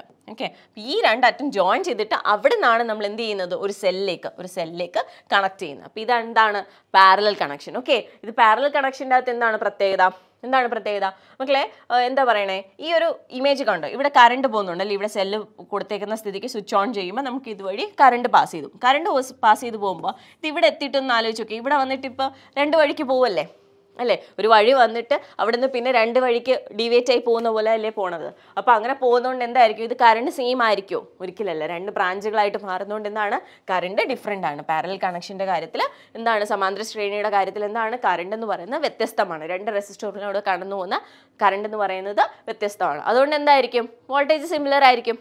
എക്സ്പ്ലനേഷൻ ഞാൻ നേരത്തെ തന്നില്ല, ഇപ്പോൾ മനസ്സിലായില്ലേ. ഇപ്പോൾ പാരലിൻ്റെ കാര്യത്തിൽ നിങ്ങളോട് എന്തുകൊണ്ടാണ് വോൾട്ടേജ് സെയിം ആയെന്ന് പറഞ്ഞു കഴിഞ്ഞാൽ അതെന്താ, നിങ്ങൾ തന്നെ അതിൻ്റെ ആൻസർ പറയാം. ഓക്കെ, അപ്പോൾ എന്താണ്, ഡിഫറെൻറ്റ് കറണ്ട് ആയിരിക്കും, സെയിം വോൾട്ടേജ് ആയിരിക്കും. ഓക്കെ, ഇനി ഇതിൻ്റെ അറിയേണ്ട വേറൊരു കാര്യം എന്ന് വെച്ചാൽ എഫക്റ്റീവ് റെസിസ്റ്റൻസ് അല്ലേ. 2 റെസിസ്റ്റേഴ്സ് രണ്ടിലുപരി എത്ര റെസിസ്റ്റേഴ്സ് ആയാലും പാരലായിട്ട് കണക്ട് ചെയ്താൽ ആ ഒരു സർക്യൂട്ടിൻ്റെ ടോട്ടൽ റെസിസ്റ്റൻസ് എത്ര ആയിരിക്കും. Total റെസിസ്റ്റൻസിൻ്റെ ഇക്വേഷനാണ് 1/R = 1/R1 + 1/R2. Okay, അപ്പോൾ എന്താണ്, നമ്മൾ എത്ര വാല്യൂസ് വരുന്നോ അതിനെ അങ്ങ് റെസിപ്രോക്കൽ ഫോമിൽ 1/, എന്ന രീതിയിൽ അങ്ങ് എഴുതി കൂട്ടിയാൽ മതി. നമുക്ക് എന്ത് കിട്ടും, നമുക്ക് റെസിസ്റ്റൻസ് കിട്ടും. പക്ഷേ അവിടെ എന്തായിരിക്കും കിട്ടുക, 1/Rൻ്റെ വാല്യൂ ആയിരിക്കും കിട്ടുന്നത്. അപ്പോൾ കാൽക്കുലേഷൻസ് ചെയ്യുമ്പോൾ എന്താണ്, അതിൻ്റെ വ്യുൽക്രമം എടുക്കണം, റെസിപ്രോക്കൽ എടുക്കണം കേട്ടോ, എന്നാലേ നമുക്ക് Rൻ്റെ കാര്യം കിട്ടത്തുള്ളൂ. അത് നമുക്കിപ്പോൾ പ്രോബ്ലം ചെയ്യുമ്പോൾ ഞാൻ പറഞ്ഞുതരാം. ഓക്കെ, അപ്പോൾ അതാണ് പ്രത്യേകത. ഇനി ഇതെന്ന് പറയുന്നത് എന്താണ്, 2 റെസിസ്റ്റേഴ്സിനെ നമ്മൾ പാരലായിട്ട് കണക്ട് ചെയ്യുമ്പോൾ ഉള്ള എഫക്റ്റീവ് റെസിസ്റ്റൻസ് ആണ് കൊടുത്തേക്കുന്നത്. അതുപോലെ തന്നെ നമ്മളൊരു n നമ്പർ ഓഫ് റെസിസ്റ്റേഴ്സ് വെച്ചിട്ടുണ്ടെന്ന് വിചാരിച്ചു. അപ്പോൾ ഈ 2 എണ്ണം മാത്രമാണ് എനിക്കിപ്പോൾ ഒരു എണ്ണമൊക്കെ വരച്ച് കാണിക്കാൻ പറ്റുമോ, വരത്തില്ല. അപ്പോൾ 2 എണ്ണം വെച്ചിട്ടുള്ളൂ. പക്ഷേ ഒരു n നമ്പർ ഓഫ് റെസിസ്റ്റേഴ്സ് വന്നെന്ന് വിചാരിച്ചു, ഒരുപാട് എണ്ണം വന്നെന്ന് വിചാരിച്ചു. അപ്പോൾ എന്ത് ചെയ്യും, നമുക്കെല്ലാം ഇങ്ങനെ ഇരുന്ന് 1/1 ചെയ്തുകൊണ്ടിരിക്കാൻ പറ്റുമോ, ഇല്ല. അവിടെ എന്താ പറ്റുക, അവിടെ എന്ന് പറയുന്ന റെസിസ്റ്റൻസ് എന്ന് പറയുന്നത് എന്തായിരിക്കും, R/n ആയിരിക്കും. എന്താണ്, R/n ആയിരിക്കും. അവിടെ R എന്ന് പറയുന്നത് എന്താണ്, ഒരു റെസിസ്റ്ററിൻ്റെ അത് സെയിം വാല്യൂ ആയിരിക്കണം കേട്ടോ. ഇതെന്ന് പറയുന്നത് എല്ലായിടത്തും അല്ല. ഇപ്പോൾ സപ്പോസ് ഡിഫറെൻറ്റ് റെസിസ്റ്റൻസ് ഉള്ളതാണെന്ന് വിചാരിച്ചോ, അപ്പോൾ എന്തായിരിക്കും, 1 by R1 plus 1 by R2 plus etc. എത്ര ഉണ്ടെങ്കിലും അതെല്ലാം കൂടെ ആഡ് ചെയ്യണം, റെസിപ്രോക്കൽ ഫോമിൽ ആഡ് ചെയ്യണം. മനസ്സിലായി? n എണ്ണം ഉണ്ടെങ്കിൽ n എണ്ണം റെസിപ്രോക്കൽ ഫോമിൽ ആഡ് ചെയ്യണം. പക്ഷേ ഈ എല്ലാ റെസിസ്റ്റേഴ്സും സെയിം വാല്യൂ ആണെന്ന് വെച്ചോ, സെയിം ഒരു 2 ohmന്റെ ഒരു 10 റെസിസ്റ്റർ എടുത്തെന്ന് വിചാരിച്ചോ, അപ്പോൾ എന്ത് പറ്റും? ടോട്ടൽ റെസിസ്റ്റൻസ് എന്ന് പറയുന്നത് എന്തായിരിക്കും? R/n ആയിരിക്കും. അവിടെ R എന്ന് പറയുന്നത് എന്താണ്? ഒരു റെസിസ്റ്ററിൻ്റെ വാല്യൂ. അതായത് ഇവിടെ ഞാൻ പറഞ്ഞ എക്സാമ്പിളിൽ എന്തായിരിക്കും? 2 ohm ആയിരിക്കും അല്ലേ? എന്ന് പറയുന്നത് എത്രയാണ്? 10 ആണ്. ഓക്കെ, ഞാൻ പറഞ്ഞ എക്സാമ്പിൾ. അപ്പോൾ നമുക്ക് ടോട്ടൽ എന്താ പറയാം? 2/10 എന്ന് പറയാം. എന്താ പറയാം? 2/10. ഇതാണ് 0.2 ohm എന്ന് കിട്ടും. ഓക്കെ, അപ്പോൾ എന്ത് കിട്ടും? 0.2 ohm എന്ന് കിട്ടും. എന്താണ്? ഒരേ വാല്യൂ, ഒരേ റെസിസ്റ്റൻസ് വാല്യൂ ഉള്ള ഒരു 10 റെസിസ്റ്റർ ചേർത്തിട്ടുണ്ടെങ്കിലുള്ള ഒരു കഥയാണ് നമ്മളിപ്പോൾ പറഞ്ഞത്. മനസ്സിലായി? ജനറലി നമുക്ക് ഇക്വേഷൻ എന്താ പറയാം? R is equal to small r/n, where small r എന്ന് പറയുന്നത് എന്താണ്? ഓരോ റെസിസ്റ്ററിൻ്റെയും, അതായത് ഒരേ വാല്യൂ ആണല്ലോ, അപ്പോൾ ആ റെസിസ്റ്റൻസിൻ്റെ വാല്യൂ എത്ര ആണെന്ന് വെച്ചാൽ അത് ഡിവൈഡഡ് ബൈ എന്ന് പറയുന്നത് എത്ര റെസിസ്റ്റേഴ്സിനെ നമ്മൾ പാരലലി കണക്ട് ചെയ്തിട്ടുണ്ട്, അതാണ് ആ ഇക്വേഷൻ. മനസ്സിലായല്ലോ? ഓക്കെ, അപ്പോൾ നമുക്ക് ഇനി ഈ ചോദ്യം നോക്കാം. ചോദ്യം എന്തായിരുന്നു മക്കളെ? ഇപ്പോൾ പറഞ്ഞേക്കുന്നത് 2 ohm, 3 ohm, 6 ohm. ഓക്കെ, ഈ 3 എണ്ണത്തിനെ നമ്മൾ പാരലലി കണക്ട് ചെയ്തേക്കുന്നതിൻ്റെ ഫിഗറും വരയ്ക്കണം, അതുപോലെ 4 ohm കിട്ടുന്ന രീതിയിലുള്ള ഒരു അറേഞ്ച്മെൻറ്റും കൂടെ കാണിക്കണം. അപ്പോൾ ഞാൻ ആ ഡയഗ്രാം ഞാൻ ഓൾറെഡി സെറ്റ് ചെയ്ത് വെച്ചിട്ടുണ്ട്, അപ്പോൾ ഞാൻ അത് അതുപോലെ അങ്ങ് കാണിക്കാം. ഓക്കെ, അപ്പോൾ എന്താണ് ഈ ഡയഗ്രാമിൻ്റെ പ്രത്യേകത? നോക്കിയേ, നമ്മൾ പാരലലി കണക്ട് ചെയ്ത് വെച്ചു അല്ലേ? 2 ohm, 3 ohm, 6 ohm എന്നുള്ളത് പാരലലി നമ്മൾ കണക്ട് ചെയ്ത് വെച്ചു. ഓക്കെ, അപ്പോൾ അതിനെ നിങ്ങൾ വരയ്ക്കുമ്പോൾ നിങ്ങൾ എന്ത് ചെയ്യുക? 2 ohm, 3 ohm, 6 ohm മൂന്നിനെ കണക്ട് ചെയ്തിട്ടുണ്ട്. പിന്നെ എന്ത് ചെയ്യുക? ഒരു സ്വിച്ച് കൊടുക്കുക, സെല്ലുമായിട്ട് കണക്ട് ചെയ്ത് വരയ്ക്കുക. ഇതാണ് നമ്മുടെ എന്താണ് സർക്യൂട്ട് ഡയഗ്രാം എന്ന് പറയുന്നത്. എന്താണ് ഇവിടെ മെൻഷൻ ചെയ്യുക? ഇത് ഏതൊക്കെ റെസിസ്റ്റർ? 2 ohm മെൻഷൻ ചെയ്യാം. ഓക്കെ, അപ്പോൾ ഇത് പാരലൽ കണക്ഷൻ്റെ സർക്യൂട്ട്. ഓക്കെ, ആ ഒരു കേസിൽ എത്രയാണ് എഫക്റ്റീവ് റെസിസ്റ്റൻസ് എന്നുള്ളതാണ് ഈ കാൽക്കുലേഷൻ കാണിക്കുന്നത്. 1/R is equal to 1/R1 plus 1/R2 plus 1/R3 ആയിരിക്കും അല്ലേ? അപ്പോൾ 2, 3, 6 എന്നുള്ള വാല്യൂ നമ്മൾ കിട്ടിയാൽ ഓക്കെ, എഫക്റ്റീവ് എന്ത് കിട്ടും? 1 ohm ആണ് ആ സർക്യൂട്ടിൻ്റെ എഫക്റ്റീവ് റെസിസ്റ്റൻസ് എന്ന് പറയുന്നത്. അടുത്ത ചോദ്യം എന്തായിരുന്നു? അടുത്ത ചോദ്യം എന്ന് പറയുന്നത് നമുക്ക് 4 ohm ടോട്ടൽ റെസിസ്റ്റൻസ് കിട്ടുന്ന രീതിയിൽ ഈ സർക്യൂട്ടിനെ ഡിസൈൻ ചെയ്യണം. അപ്പോൾ ഇത് ഇങ്ങനെ സെറ്റ് ചെയ്ത് കഴിഞ്ഞാൽ ഒരെണ്ണം 2 ohmനെ നമ്മൾ സീരീസിൽ വെച്ചിട്ട് 3 ohmനെയും 6 ohmനെയും നമ്മൾ പാരലായിട്ട് വെച്ച് കഴിഞ്ഞാൽ ഇതെന്ത് പറ്റും? നമുക്ക് എഫക്റ്റീവ് റെസിസ്റ്റൻസ് 4 കിട്ടും. നോക്കാം 4 കിട്ടുമെന്ന്. അപ്പോൾ ഈ രണ്ടെണ്ണത്തിനെ എങ്ങനെ മക്കളെ? ഈ രണ്ട് പാരലായിട്ട് കണക്ട് ചെയ്തേക്കുന്നത് 3ഉം 6ൻ്റെ നമുക്ക് എങ്ങനെ എഴുതാം? 1/3 പ്ലസ് 1/6 എന്ന് എഴുതിക്കൂടെ? ഓക്കെ, മിസ് ഇത് എങ്ങനെയാ? 2 ohmനെ നമ്മൾ സീരീസിലും വെക്കും, 6 ohmനെയും 4 ohmനെയും നമ്മൾ പാരലായിട്ടും ഫിറ്റ് ചെയ്തു.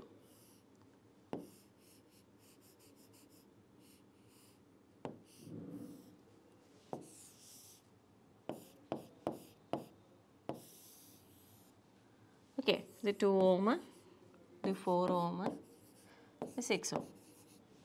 ഓക്കെ ഓക്കെ, അപ്പോൾ മക്കളെ നമുക്ക് ഈ 3 റെസിസ്റ്റേഴ്സിനെ ഈ ഒരു സർക്യൂട്ടിൽ ഇങ്ങനെ ഒരു ഫോമിൽ നമ്മൾ അറേഞ്ച് ചെയ്ത് കഴിഞ്ഞാൽ, ഇങ്ങനെ ഒരു കണക്ഷൻ കൊടുത്തു കഴിഞ്ഞാൽ നമുക്ക് ഓവറോൾ എന്താണ് എഫക്റ്റീവ് റെസിസ്റ്റൻസ് എന്ന് പറയുന്നത് 4 കിട്ടും. 4 കിട്ടുമെന്ന് നമുക്ക് ക്രോസ് ചെക്ക് ചെയ്ത് നോക്കാം.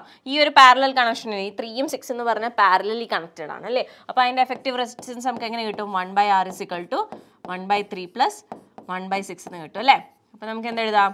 9/18 എന്ന് കിട്ടും. ഇതൊന്ന് ക്രോസ് മൾട്ടിപ്ലൈ ചെയ്താൽ മതി കേട്ടോ, വെട്ടുന്നതും കുറിക്കുന്നതൊന്നും ഞാൻ കാണിക്കുന്നില്ല. ഓക്കെ, 9/18 എന്ന് വരുമ്പോൾ R എന്ന് പറയുന്നത് എന്താണ്? 18/9 ആണ്. That means it's 2 ohm. മനസ്സിലായോ? 2 ohm എന്നാണ് നമുക്ക് ഈ പാരലൽ കണക്ഷൻ്റെ എന്താ എഫക്റ്റീവ് റെസിസ്റ്റൻസ് എന്ന് പറയുന്നത് എന്ത് കിട്ടി? ഇത് ഓവറോൾ എന്താണ്? 2 ohm എന്ന് കിട്ടി. ഇനി എന്താണ് ഇത്? സീരീസിലാണ് ഈ ഒരു 2 ohmനെ ഈ 2 ohm ആയിട്ട് കിട്ടുന്നത് അല്ലേ? ഇത് ഈ ഒരു സർക്യൂട്ട് കണക്ഷൻ്റെ ഈ ഒരു ഭാഗത്തിൻ്റെ എഫക്റ്റീവ് റെസിസ്റ്റൻസ് പറഞ്ഞാൽ 2 ohm ആണ്. ഓക്കെ, അതും ഈ 2 ohm എന്ന് പറയുന്നത് ഇവിടെ ഒരു റെസിസ്റ്റർ ഉണ്ടല്ലേ, ഈ 2 ohm എന്ന് പറയുന്നത് എന്താണ്? ഇത് രണ്ടും തമ്മിൽ സീരീസിലാണ്. അപ്പോൾ എന്തായിരിക്കും അതിൻ്റെ എഫക്റ്റീവ് റെസിസ്റ്റൻസ് എന്ന് പറയുന്നത്? ഇത് രണ്ടും കൂടെ കൂട്ടിയാൽ മതി അല്ലേ? അപ്പോൾ കൂട്ടുമ്പോൾ എന്ത് കിട്ടും? 4 ohm കിട്ടും. നമ്മുടെ ചോദ്യം എന്താണ്? നമുക്ക് എഫക്റ്റീവായിട്ട് 4 ohm കിട്ടുന്ന രീതിയിൽ ഈ 3 റെസിസ്റ്ററിനെ കണക്ട് ചെയ്യാനായിരുന്നു. അപ്പോൾ നമ്മൾ പ്രൂവ് ചെയ്തില്ലേ ഇത് അങ്ങനെ തന്നെയാണ് കിട്ടണേ അല്ലേ? ഓക്കെ, അപ്പോൾ മനസ്സിലായല്ലോ. ഇനി നമുക്ക് വേറൊരു കാര്യം കൊണ്ട് എനിക്കിവിടെ മെൻഷൻ ചെയ്യാനുണ്ട്. എന്ന് വെച്ച് കഴിഞ്ഞാൽ വേറെ ഒന്നുമില്ല, നമുക്ക് വേണമെങ്കിൽ ഒന്ന് കമ്പയർ ചെയ്ത് ഒന്ന് സീരീസ് കണക്ഷനും പാരലൽ കണക്ഷനും തമ്മിലൊന്ന് കമ്പയർ ചെയ്തും വേണമെങ്കിലും ചോദിക്കാം. ഓക്കെ, അപ്പോൾ അത് താരതമ്യമായിട്ട് നമ്മൾ പറയുകയാണെങ്കിൽ നമുക്ക് എന്ത് പറയാം? അതിൻ്റെ എഫക്റ്റീവ് റെസിസ്റ്റൻസ് എന്ന് പറയുന്നത് എന്തായിരിക്കും? സീരീസ് കണക്ഷനിൽ ശ്രേണി രീതിയിൽ എന്തായിരിക്കും? കൂടുതലായിരിക്കും, ഇതിൽ കുറവായിരിക്കും. 1/R അല്ലേ മക്കളെ എടുക്കുന്നത് പാരലലിൽ? അപ്പോൾ എന്തായിരിക്കും എഫക്റ്റീവ് റെസിസ്റ്റൻസ് എന്ന് പറഞ്ഞാൽ പാരലൽ അഥവാ സമാന്തര രീതിയിൽ കുറവായിരിക്കും. അതുപോലെ എന്താണ് ഓരോ പ്രതിരോധങ്ങളിലൂടെയും ഒഴുകുന്ന കറണ്ട് തുല്യമായിരിക്കും. നമ്മളത് പറഞ്ഞത് ഒരു ടാബുലർ കോളമിൽ എഴുതിയെന്നേ ഉള്ളൂ കേട്ടോ. കറണ്ട് എന്ന് പറയുന്നത് ഇവിടെ സെയിം ആയിരിക്കും, ഇവിടെ വ്യത്യസ്തമായിരിക്കും അല്ലേ. അതുപോലെ വോൾട്ടേജ് എന്ന് പറയുന്നത് എന്താണ്, വോൾട്ടേജ് ഇവിടെ വ്യത്യസ്തമായിരിക്കും, ഇവിടെ സിമിലർ ആയിരിക്കും. ഓക്കെ, അടുത്ത എന്താണ്, ഓരോ പ്രതിരോധത്തെയും ഓരോ സ്വിച്ച് ഉപയോഗിച്ച് നിയന്ത്രിക്കാൻ കഴിയില്ല. ഓക്കെ, ആ സമയത്ത് നമ്മൾ സീരീസിൽ അല്ലേ വെച്ചേക്കണേ. സീരീസിലാവുമ്പോൾ എന്താണ്, ഇങ്ങനെ കണക്ട് ചെയ്തങ്ങ് പോയേക്കും അല്ലേ, ഇങ്ങനെ കണക്ട് ചെയ്തൊക്കെ പോയേക്കോ. അപ്പോൾ ഇതിന് ഓവറോൾ നമ്മളൊരു സ്വിച്ചുമായിട്ടാണ് കണക്ട് ചെയ്യുന്നത്. അപ്പോൾ ഓരോന്നിനും നമുക്ക് ഓരോ സ്വിച്ച് വെച്ച് കൺട്രോൾ ചെയ്യാൻ പറ്റുമോ, പറ്റില്ല. ആ സമയത്ത് പാരലലാകുമ്പോൾ മേളിലും താഴെയായിട്ടല്ലേ, മേളിലും ഇങ്ങനെ താഴെയായിട്ടല്ലേ. അപ്പോൾ ഇവിടെ ഓരോ സ്വിച്ച് കൊടുത്തിട്ടുണ്ടെങ്കിൽ എന്ത് പറ്റും, ഇവിടെ സ്വിച്ച് കൊടുത്തിട്ടുണ്ടെങ്കിൽ എന്ത് പറ്റും, നമുക്ക് ഓരോ റെസിസ്റ്റൻസിലേക്കുള്ള ആ ഒരു കറണ്ട് ഫ്ലോനെ നമുക്ക് കൺട്രോൾ ചെയ്യാൻ പറ്റും അല്ലേ. അപ്പോൾ അത് പറ്റുന്ന എവിടെയാണ്, സമാന്തര ശ്രേണിയിൽ മാത്രമേ നമുക്കത് പറ്റുള്ളൂ, സീരീസിൽ പറ്റില്ല. ഓക്കെ, അപ്പോൾ അതൊന്ന് കമ്പാരിസൺ നമ്മൾ നേരത്തെ പറഞ്ഞത് ഒരു ടാബുലർ കോളത്തിൽ എഴുതിയെന്നേ ഉള്ളൂ. മക്കൾ എന്താ ചെയ്യുക, ഇതൊന്ന് സ്ക്രീൻഷോട്ട് എടുക്കുക കേട്ടോ. നമ്മൾ ശ്രേണി രീതിയും സമാന്തര രീതിയും ആ ഒരു ചോദ്യം കിട്ടിയതേ ഉള്ളൂ, അതിലൂടെ നമ്മൾ ഈ കോൺസെപ്റ്റ് മൊത്തം ഡിസ്കസ് ചെയ്തു. ഓക്കെ, അപ്പം ഇത് തന്നെ ഇംഗ്ലീഷ് മീഡിയംകാർക്ക് സ്ക്രീൻഷോട്ട് എടുക്കണമെങ്കിൽ ഇതാ അവർക്കുള്ള ഉത്തരം. മക്കളെ, അപ്പം നമുക്ക് നെക്സ്റ്റ് ഒരു ക്വസ്റ്റ്യനിലേക്ക് പോകാൻ. ചോദ്യം ഒന്ന് വായിക്കാം. Incandescent lamp produce light by heat. നമുക്കറിയാം അല്ലേ, ഇൻകാൻഡസെന്റ് ലാമ്പുകൾ നമ്മൾ എന്തിനാണ് യൂസ് ചെയ്യുന്നത്, പ്രകാശം കിട്ടാൻ വേണ്ടിയിട്ടാണ് നമ്മൾ യൂസ് ചെയ്യുന്നത് അല്ലേ. ഇതിനകത്ത് പറഞ്ഞേക്കുന്ന ഈ സ്റ്റേറ്റ്മെന്റ് എന്താണ്, name the material used for making the filaments of incandescent lamps and you have to write the 3 reasons for using this material. മനസ്സിലായോ. അപ്പം നമുക്ക് എന്താണ് ചോദിച്ചേക്കുന്നത്, ഇൻകാൻഡസെന്റ് ലാമ്പിന്റെ ഫിലമെന്റ് ഉണ്ടാക്കാൻ നമ്മൾ യൂസ് ചെയ്യുന്ന മെറ്റീരിയൽ ഏതാണെന്ന്. മക്കളെ, ഇൻകാൻഡസെന്റ് ലാമ്പിന്റെ നല്ല ഡീറ്റെയിൽ സ്ട്രക്ചർ ഞാൻ തന്നെ കുറച്ച് മുമ്പേ നമ്മൾ സോൾവ് ചെയ്ത ഒരു ക്വസ്റ്റിൻ്റെ അകത്ത് ഞാൻ എന്താണ് ഡീറ്റെയിൽ സ്ട്രക്ചർ പറഞ്ഞു തന്നിരുന്നത് അല്ലേ. അപ്പോൾ എന്താണ് ഫിലമെന്റ് ഉണ്ടാക്കാൻ, ഇതുപോലുള്ള ബൾബുകളിൽ ഫിലമെന്റുകൾ ഉണ്ടാക്കാൻ നമ്മൾ ഏത് മെറ്റലാണ് യൂസ് ചെയ്യുന്നത്, ടങ്സ്റ്റൺ ആണ് യൂസ് ചെയ്യുന്നത് അല്ലേ, ടങ്സ്റ്റൺ ആണ് യൂസ് ചെയ്യുന്നത്. അപ്പം നമുക്ക് ഉത്തരം കിട്ടി. ഏത് മെറ്റീരിയലാണെന്ന് ചോദിച്ചാൽ എന്താണ്, ടങ്സ്റ്റൺ ആണ് കേട്ടോ, ടങ്സ്റ്റൺ ആണ് യൂസ് ചെയ്യുന്നത്. ഇനി എന്താ പറഞ്ഞേക്കുന്നത്, right any 3 reasons for using this material. ഈ മെറ്റീരിയൽ യൂസ് ചെയ്യാനുള്ള 3 കാരണങ്ങൾ എഴുതാൻ പറഞ്ഞിട്ടുണ്ട് അല്ലേ. ആ ഒരു സ്ട്രക്ചർ എക്സ്പ്ലെയിൻ ചെയ്തപ്പോൾ തന്നെ ഞാൻ ടങ്സ്റ്റൺ എന്തുകൊണ്ടാണ് യൂസ് ചെയ്യുന്നതെന്നും മെൻഷൻ ചെയ്തിരുന്നു. ഞാൻ ഒന്നും കൂടെ റിപ്പീറ്റ് ചെയ്യാം. എന്താണ് ടങ്സ്റ്റൺ എന്ന് പറഞ്ഞു കഴിഞ്ഞാൽ ഹൈ ഡക്ടിലിറ്റി ആണല്ലേ, നമുക്ക് ചെറു കമ്പികളാക്കി മാറ്റാൻ എളുപ്പം പറ്റും ടങ്സ്റ്റൺ. അതുകൊണ്ടാണ് ടങ്സ്റ്റൺ നമ്മൾ യൂസ് ചെയ്യുന്നത്. അതുപോലെ തന്നെ ഹൈ റെസിസ്റ്റൻസ് ഉണ്ട്, അതുപോലെ ഹൈ മെൽറ്റിംഗ് പോയിന്റും ഉണ്ട്. അതായത് ദ്രവണാങ്കം എന്ന് പറയുന്നതും ഹൈ ആണ് ടങ്സ്റ്റൺ. ഓക്കെ, അപ്പോൾ ഈ 3 പ്രത്യേകതകളൊക്കെ ഉള്ളതുകൊണ്ടാണ്. അതുകൂടാതെ എന്താണ്, ധവളപ്രകാശം അതിനുണ്ടാക്കാൻ സാധിക്കുന്നുണ്ട്, അഥവാ വൈറ്റ് ലൈറ്റ് പ്രൊഡ്യൂസ് ചെയ്യാൻ ഒരു എബിലിറ്റി എന്താണ് ടങ്സ്റ്റൺ ഉണ്ട്. അപ്പോൾ ഈ ഉള്ള ക്യാരക്ടറിസ്റ്റിക്സ് ഒക്കെ ഉള്ളതുകൊണ്ടാണ് നമ്മൾ എന്ത് ചെയ്യുന്നത്, ടങ്സ്റ്റനെ ഫിലമെന്റിലെ മെറ്റീരിയൽ ആയിട്ട് യൂസ് ചെയ്യുന്നത്. അപ്പോൾ അത് എഴുതിയില്ലേ നമ്മൾ 3 റീസൺസും എഴുതി അല്ലേ. ഓക്കെ, ഇനി എന്താണ്, when the broken filament of N electric bulb is joined and worked again the brightness increases. What is the reason, എന്താണ് ആ ഫിലമെന്റ് അല്ലേ, നമുക്ക് കറണ്ടൊക്കെ കൂടുതൽ കയറി വരുന്ന സമയത്ത് എന്താണ് ബൾബ് അടിച്ചു പോകും അല്ലേ, അടിച്ചു പോകും. അപ്പം നമ്മളാരും ചെയ്യാറില്ല, നമ്മളെടുത്ത് അതങ്ങ് ദൂരെ കളയത്തേ ഉള്ളൂ. പക്ഷേ ഒരു പക്ഷേ നമ്മൾ ആ ഫിലമെന്റ് പൊട്ടിയിട്ടുണ്ട്, ആ ഫിലമെന്റിനെ നമ്മൾ എടുത്ത് വീണ്ടും ഒന്ന് ജോയിൻ ചെയ്തു, കൂട്ടിക്കെട്ടി വീണ്ടും ഉപയോഗിച്ച് കഴിഞ്ഞാൽ എന്ത് സംഭവിക്കുമെന്നാണ് പറഞ്ഞേക്കുന്നത്, ബ്രൈറ്റ്നസ് കൂടുമെന്നാണ് പറഞ്ഞേക്കുന്നത്. എന്താണ് ബ്രൈറ്റ്നസ്, അതിൻ്റെ പ്രകാശം എന്ന് പറഞ്ഞാൽ വർദ്ധിക്കും എന്നാണ് പറഞ്ഞേക്കുന്നത്. നമ്മൾ പറയേണ്ടത് എന്താണ്, വാട്ട് ഈസ് ദ റീസൺ, അതിൻ്റെ കാരണം എന്ത് എന്നാണ് പറയേണ്ടത്. മക്കൾ, ഇവിടെ സംഭവിക്കുന്നത് എന്താണെന്നറിയോ, ഇവിടെ സംഭവിക്കുന്നത് വെച്ച് കഴിഞ്ഞാൽ ഫിലമെന്റിൻ്റെ എന്താ പറയുക, ഫിലമെന്റ് പൊട്ടിയ സാധനം നമ്മൾ കൂട്ടിക്കെട്ടുമ്പോൾ എന്ത് പറ്റും, അതിൻ്റെ നീളം എന്ന് പറയുന്നത് കുറയില്ലേ മക്കളെ, എന്ത് പറ്റും, നീളം എന്ന് പറയുന്നത് കുറയും അല്ലേ. അപ്പം ലെങ്ത് എന്ന് പറയുന്നത് എന്താണ്, ലെങ്ത് എന്ന് പറയുന്നത് ലെങ്ത് ഓഫ് ദാറ്റ് ഫിലമെന്റ്, ആ ഒരു മെറ്റീരിയലിലെ ലെങ്ത് എന്ന് പറയുന്നത് എന്താണ്, കുറയും. ഓക്കെ, കുറഞ്ഞു. ഓക്കെ, അപ്പം ലെങ്ത്തിനും റെസിസ്റ്റൻസിനും തമ്മിലൊരു റിലേഷൻ ഉണ്ട്. ഓക്കെ, എന്താണ്, ലെങ്ത് കുറയുമ്പോൾ എന്താണ്, റെസിസ്റ്റൻസും കുറയുവാണ്, അതായത് അവർ നേരനുപാതത്തിലാണ്. ഓക്കെ, അപ്പം എന്താണ്, ഡയറക്ട്ലി പ്രൊപ്പോർഷണൽ ആണ്. ലെങ്ത് കുറയുമ്പോൾ എന്താണ്, റെസിസ്റ്റൻസും കുറയും. ഓക്കെ, അപ്പോൾ റെസിസ്റ്റൻസ് കുറഞ്ഞ എന്താണ്, റെസിസ്റ്റൻസ് എന്താണ് മക്കളെ, നമ്മുടെ കറണ്ട് അല്ലെങ്കിൽ വൈദ്യുതി പ്രവഹിക്കുന്നതിനെ തടസ്സം നിൽക്കുന്ന സാധനമാണ് എന്ത്, റെസിസ്റ്റൻസ് എന്ന് പറയുന്നത് അല്ലേ. അപ്പോൾ ആ റെസിസ്റ്റൻസ്, ആ തടസ്സം കുറഞ്ഞാൽ എന്ത് പറ്റും, കറണ്ട് കൂടുതൽ ഫ്ലോ ചെയ്യില്ലേ. അപ്പോൾ കറണ്ട് എന്ത് പറ്റും, കറണ്ടിനെ നമുക്ക് ഐ എന്ന് എഴുതാം അല്ലേ. ഐ എന്ത് പറ്റും, ഐ വിൽ ഇൻക്രീസ്, കറണ്ട് കൂടുതൽ ഫ്ലോ ചെയ്യും. അതുകൊണ്ട് തന്നെ എന്തായിരിക്കും, ഐ ഇൻക്രീസ് ചെയ്യുമ്പോൾ എന്താണ്, കറണ്ട് കൂടുതൽ എന്താണ് പ്രൊഡ്യൂസ് ചെയ്യുമ്പോൾ എന്താണ്, ലാമ്പുകളിലെ പ്രോസസ്സ് നമ്മൾ പറഞ്ഞായിരുന്നു അല്ലേ, അതിൽ ഹീറ്റ് ജനറേറ്റ് ചെയ്തിട്ട് ആ ഹീറ്റാണ് എന്താണ് ലൈറ്റായിട്ട് മാറുന്നതെന്ന് നമ്മൾ പറഞ്ഞിട്ടുണ്ട് അല്ലേ. അപ്പോൾ ഐ കൂടുമ്പോൾ എന്താണ്, ഐ കൂടുമ്പോൾ ഡെഫിനറ്റ്ലി ഹീറ്റും കൂടി അങ്ങനെ ഓവറോൾ നമുക്ക് എന്ത് പറയാം, ടോട്ടൽ ബ്രൈറ്റ്നസ് എന്ന് പറയുന്നത് ഇൻക്രീസ് ചെയ്യുന്നുണ്ടെന്ന് പറയാം. ഓക്കെ, അപ്പോൾ അതാണ് അതിൻ്റെ റീസൺ എന്ന് പറയുന്നത്. ഓക്കെ, അപ്പോൾ ഇതെന്ന് പറയുന്നത് 2 4 മാർക്കിൻ്റെ ചോദ്യമായിരുന്നു. ഓക്കെ, നമ്മൾ നേരത്തെ ഡിസ്കസ് ചെയ്ത ഒരു ചോദ്യത്തിൽ തന്നെ നമ്മൾ ഡീറ്റെയിൽ ആയിട്ട് ഇതിൻ്റെ സ്ട്രക്ചർ പറഞ്ഞിരുന്നു. ഓക്കെ, അപ്പോൾ സുഖമായിട്ട് ഇപ്പോൾ ഈ ക്വസ്റ്റ്യൻ കണ്ടപ്പോൾ തന്നെ നിങ്ങൾക്ക് ഞാൻ എക്സ്പ്ലനേഷൻ തരുന്ന മുമ്പ് തന്നെ ഏകദേശം ഒരു ഐഡിയ നിങ്ങൾക്ക് കിട്ടിക്കാണും അല്ലേ? ഇപ്പോൾ കുറച്ചുകൂടെ ഒന്ന് ക്ലിയർ ആയില്ലേ? ഓക്കെ, അപ്പോൾ നമുക്ക് എന്ത് ചെയ്യാം, നെക്സ്റ്റ് ക്വസ്റ്റ്യനിലേക്ക് പോവാം.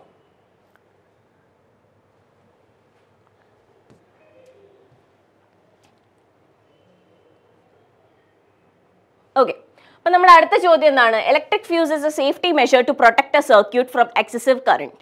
You have to say that which material is used for producing electric fuse. Okay, അപ്പോൾ ഇലക്ട്രിക് ഫ്യൂസ് നമ്മൾ എപ്പോഴും വീട്ടിൽ കേൾക്കുന്ന ഒരു കാര്യമാണ് അല്ലേ? വീട്ടിലൊക്കെ നമ്മൾ എപ്പോഴും ഇടിയും മിന്നലൊക്കെ വരുമ്പോൾ ഫ്യൂസ് അടിച്ചു പോയി അല്ലേ എന്നൊക്കെ പറയണം, അല്ലെങ്കിൽ ഏതെങ്കിലും അപ്ലയൻസ് അടിച്ചു പോയി, അല്ലെങ്കിൽ ഫ്യൂസ് പൊട്ടിയതാണ് എന്നൊക്കെ നമ്മൾ പറഞ്ഞ് കേട്ടിട്ടുണ്ട്. അപ്പോൾ ഈ ഫ്യൂസ് എന്ന് പറയുന്നത് ഫീസ് എന്നാണ് പറയുന്നത്. സാധാരണ എല്ലാവരും ഫീസ് എന്നാണ് പറയുന്നത്. ശരിക്കും എന്താണ് മക്കളെ? അത് ഫ്യൂസ് ആണ് കേട്ടോ. അപ്പോൾ ഫ്യൂസ് എന്ന് പറയുന്നത് എന്താണ്? Safety fuse. അതിൻ്റെ പേര് തന്നെ സേഫ്റ്റി ഫ്യൂസ് എന്നുണ്ട്.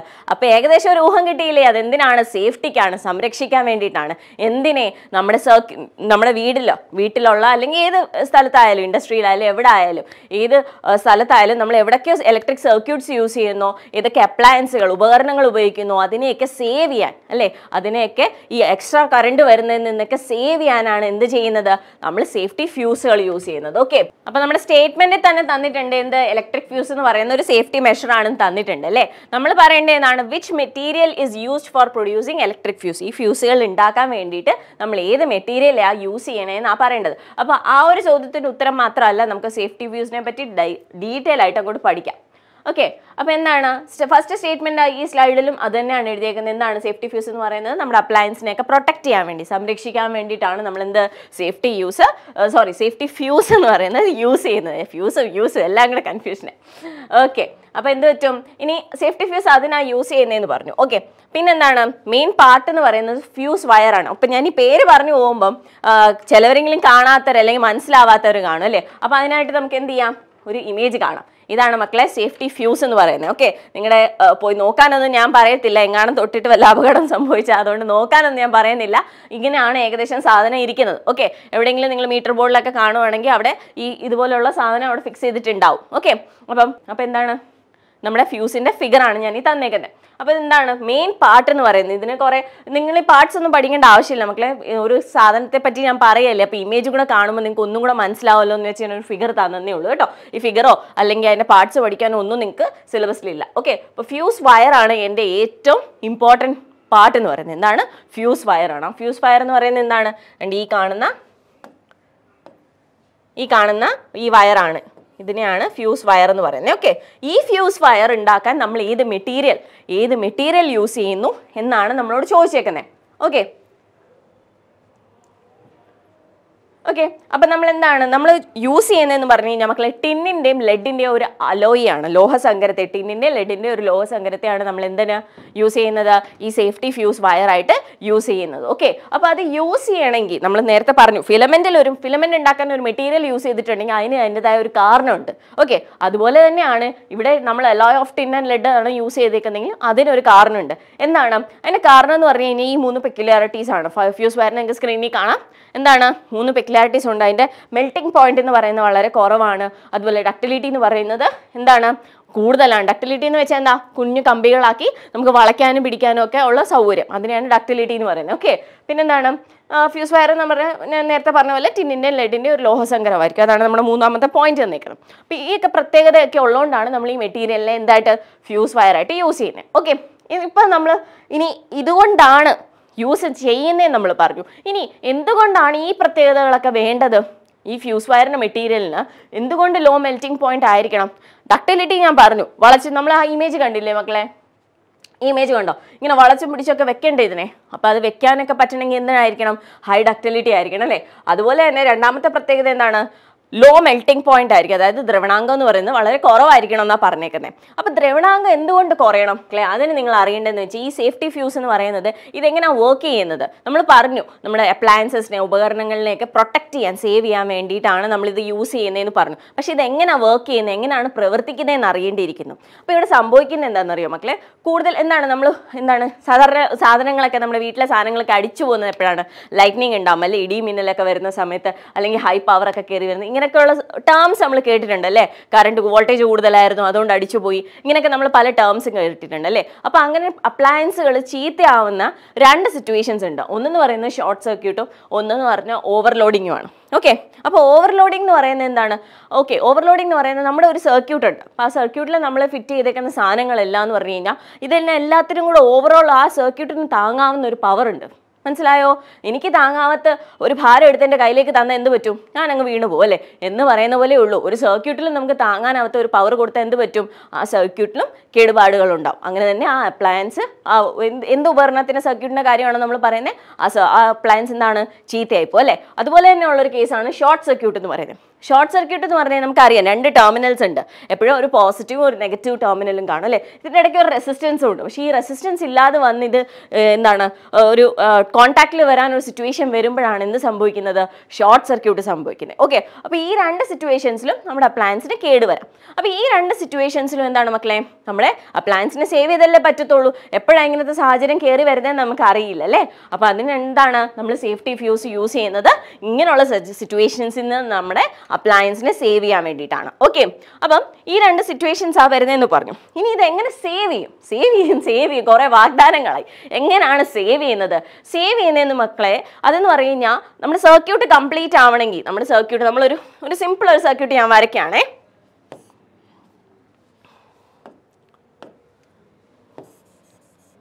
ഇപ്പോൾ ഒരു റെസിസ്റ്റർ ഉണ്ട്. ഓക്കെ, ഇവിടെ ഒരു സ്വിച്ചോ വല്ല ഇരിപ്പുണ്ടെന്ന് വിചാരിച്ചോ. ഇവിടെ ഒരു എന്താ പറയുന്നത്, ഒരു ബൾബ് ഇരിപ്പുണ്ടെന്ന് വിചാരിച്ചോ. ഇവിടെ ഒരു എന്താണ് ബാറ്ററി ഉണ്ടെന്ന് വിചാരിച്ചോ. അപ്പം എന്തെങ്കിലും ജസ്റ്റ് ഒരു എക്സാമ്പിളിന് വേണ്ടി വരയ്ക്കുന്നേ ഉള്ളൂ കേട്ടോ. ഈ പടമൊക്കെ കണ്ടിട്ട് ഇനി എന്താണെന്നൊന്നും ചോദിക്കല്ലേ. റെസിസ്റ്ററൊക്കെ കണ്ടിട്ട് നല്ല വിചിത്രമായിട്ടുണ്ടല്ലേ. ഓക്കെ, പത്തരക്കേടില്ല. ഓക്കെ, അപ്പം എന്താണ് ഈ ഒരു സർക്യൂട്ട് ഉണ്ടല്ലേ മക്കളെ. ഈ സർക്യൂട്ട് എന്താണ്? ഇത് എൻറ്റയർലി കണക്റ്റഡ് ആണ് അല്ലേ. ഈ വയർ വെച്ച് നമ്മൾ ചേർത്ത് വെച്ചേക്കുക. എവിടെയെങ്കിലും ഈ വയറൊന്ന് മുറിഞ്ഞിരുന്നെന്ന് വിചാരിച്ചോ. ഈ വയറ് മുറിഞ്ഞിരുന്നെന്ന് വിചാരിച്ചു. അപ്പം എന്താവും? ഈ സർക്യൂട്ട് കംപ്ലീറ്റ് ആവില്ല അല്ലേ. കണക്ഷൻ ബ്രേക്ക് ആയി. അപ്പം കണക്ഷൻ ബ്രേക്ക് ആവുന്നതുകൊണ്ട് എന്താണ്? കറണ്ട് ഫ്ലോ ചെയ്യില്ല അല്ലേ. അപ്പം നമ്മൾ ചെയ്യുന്നത് എന്താണെന്നറിയോ? ഈ സേഫ്റ്റി ഫ്യൂസ് നമ്മൾ അതിൻ്റെ അകത്ത് യൂസ് ചെയ്യുമ്പോൾ സംഭവിക്കുന്നതെന്ന് വെച്ച് കഴിഞ്ഞാൽ ഇതുപോലെ ഓവർലോഡ് കയറി വരുമ്പോഴോ വോൾട്ടേജ് ഒക്കെ കൂടി കയറി വരും, മിന്നലൊക്കെ വരുമ്പോൾ ശരിക്കും വോൾട്ടേജ് കയറി വരും അല്ലേ. അപ്പോൾ ആ സമയത്തൊക്കെ എന്ത് പറ്റും? ആ സമയത്തൊക്കെ എന്ന് പറഞ്ഞു കഴിഞ്ഞാൽ ഹൈ പവറോ അല്ലെങ്കിൽ നമുക്ക് ആ സർക്യൂട്ടിന് താങ്ങാവുന്നതിലുപരി എന്തെങ്കിലും ഒരു കറണ്ടോ വല്ലതും കയറി വന്നു കഴിഞ്ഞാൽ അതിനെ ബ്ലോക്ക് ചെയ്യാൻ നമ്മൾ എന്ത് ചെയ്താൽ മതി? ആ സർക്യൂട്ട് അങ്ങ് ബ്രേക്ക് ചെയ്താൽ മതി അല്ലേ. അതിന് ഒരു കണ്ടിന്യൂറ്റി ഇല്ലാതെ അതിനൊരു തടസ്സം വെച്ച് കഴിഞ്ഞ് കഴിഞ്ഞാൽ അത് എന്താണ്? ഓട്ടോമാറ്റിക്കലി നമ്മുടെ ഉപകരണം എന്ന് പറയുന്നത് സേവ് ആവും. ഓക്കെ, അപ്പം അതാണ് ഈ സേഫ്റ്റി ഫ്യൂസ് വയർ ചെയ്യുന്നത്. അത് ചെയ്യുന്നതെന്ന് വെച്ച് കഴിഞ്ഞാൽ ഈ ഫ്യൂസിലെ ആ വയർ ഉണ്ടല്ലോ, നമ്മൾ ഒരുപാട് കറണ്ട് കയറി വരുന്ന സമയത്ത് എന്ത് പെടും? ഇതങ്ങ് പൊട്ടിപ്പോവും. എന്താണ്? ഇതങ്ങ് പൊട്ടിപ്പോകുന്നതോടെ എന്ത് പറ്റും? ആ സർക്യൂട്ട് എന്ന് പറഞ്ഞാൽ ബ്രേക്ക് ആയി അല്ലേ. കണ്ടിന്യൂഷൻ ഇല്ലല്ലോ ഇല്ലേ. ആ സർക്യൂട്ട് നമ്മൾ ഈ വയർ ബ്രേക്ക് ആയ പോലെ തന്നെ എന്താണ്? സേഫ്റ്റി ഫ്യൂസ് വയർ പൊട്ടിയതോടെ എന്താണ്? ആ സർക്യൂട്ട് ബ്രേക്ക് ആയി. അപ്പോൾ കറണ്ട് പ്രവർത്തിക്കുമോ? അത് ഇല്ല, കറണ്ട് ഫ്ലോ നടക്കില്ല അല്ലേ. അങ്ങനെയാണ് ആ ഉപകരണത്തിനെ ഒരു സേഫ്റ്റി ഫ്യൂസ് വയർ എന്ന് പറയുന്നത് സേവ് ചെയ്യുന്നത്. മനസ്സിലായോ? ഓക്കെ, അപ്പോൾ അത് പൊട്ടിപ്പോണെങ്കിൽ എന്തായിരിക്കണം? പൊട്ടിപ്പോണെങ്കിൽ അതിന് ദ്രവണാംഗം കുറവായിരിക്കണ്ടേ. പൊട്ടിപ്പോന്ന് വെച്ചാൽ എവിടെ നിന്നോട് ചൂട് കയറിയിട്ട് ഉരുകി മാറുക ചെയ്യുന്നത്. അപ്പോൾ ദ്രവണാംഗം അഥവാ മെൽറ്റിംഗ് പോയിന്റ് കുറവാണെങ്കിലല്ലേ അത് പെട്ടെന്ന് ഉരുകി മാറത്തുള്ളൂ. ഹൈ മെൽറ്റിംഗ് പോയിന്റിലുള്ള ഒരു സാധനമൊക്കെ വെച്ച് കഴിഞ്ഞാൽ ഇനി എത്ര കറണ്ട് വന്നെന്ന് പറഞ്ഞാൽ എന്ത് പറ്റും?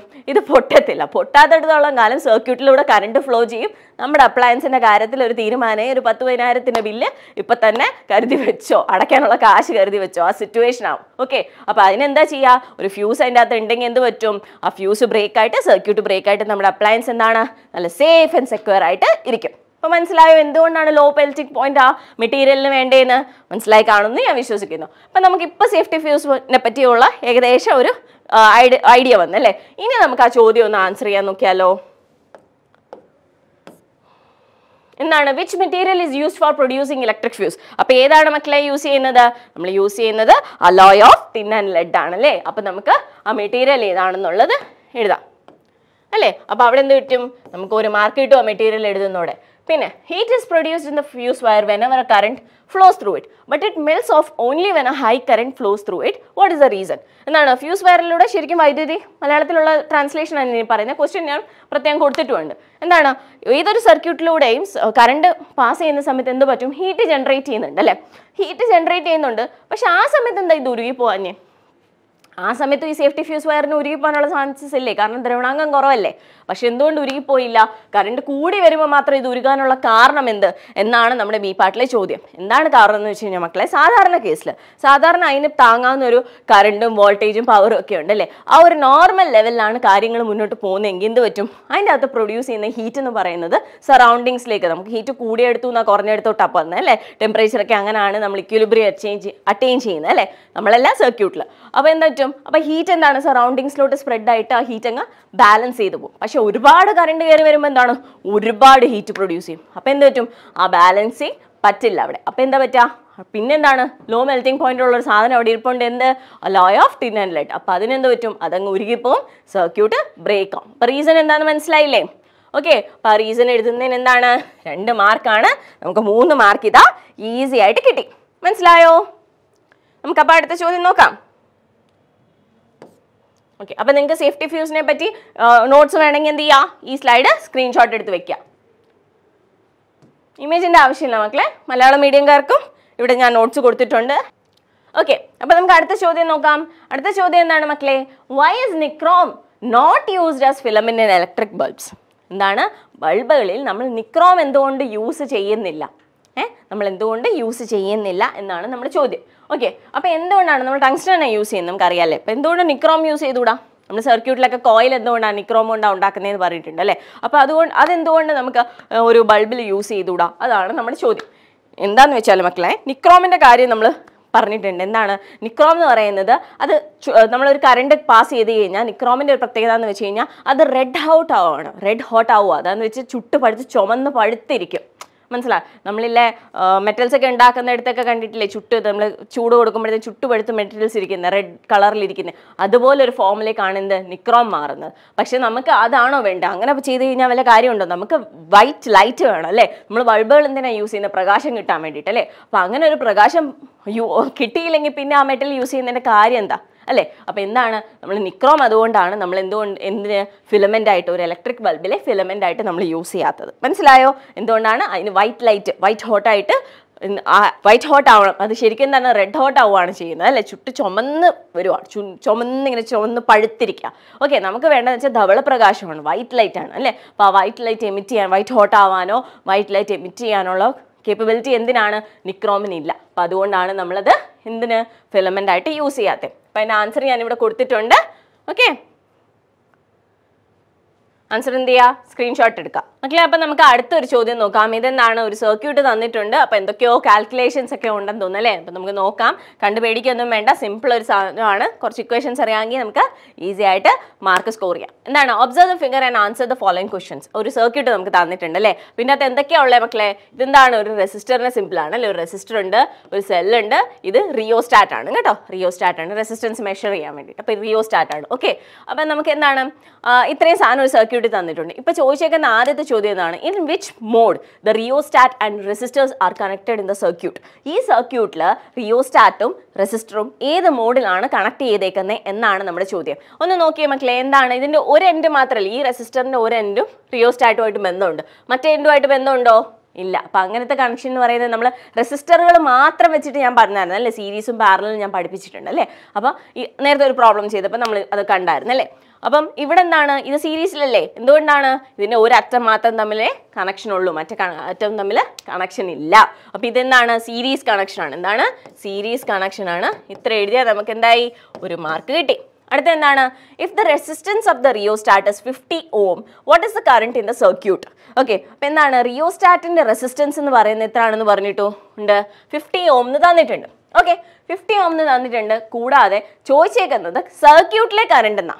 റിയോസ്റ്റാറ്റിക് കൂടെ ഉള്ള കറണ്ട് അല്ല മക്കളെ, സർക്യൂട്ടിലെ കറണ്ട് എന്നാ.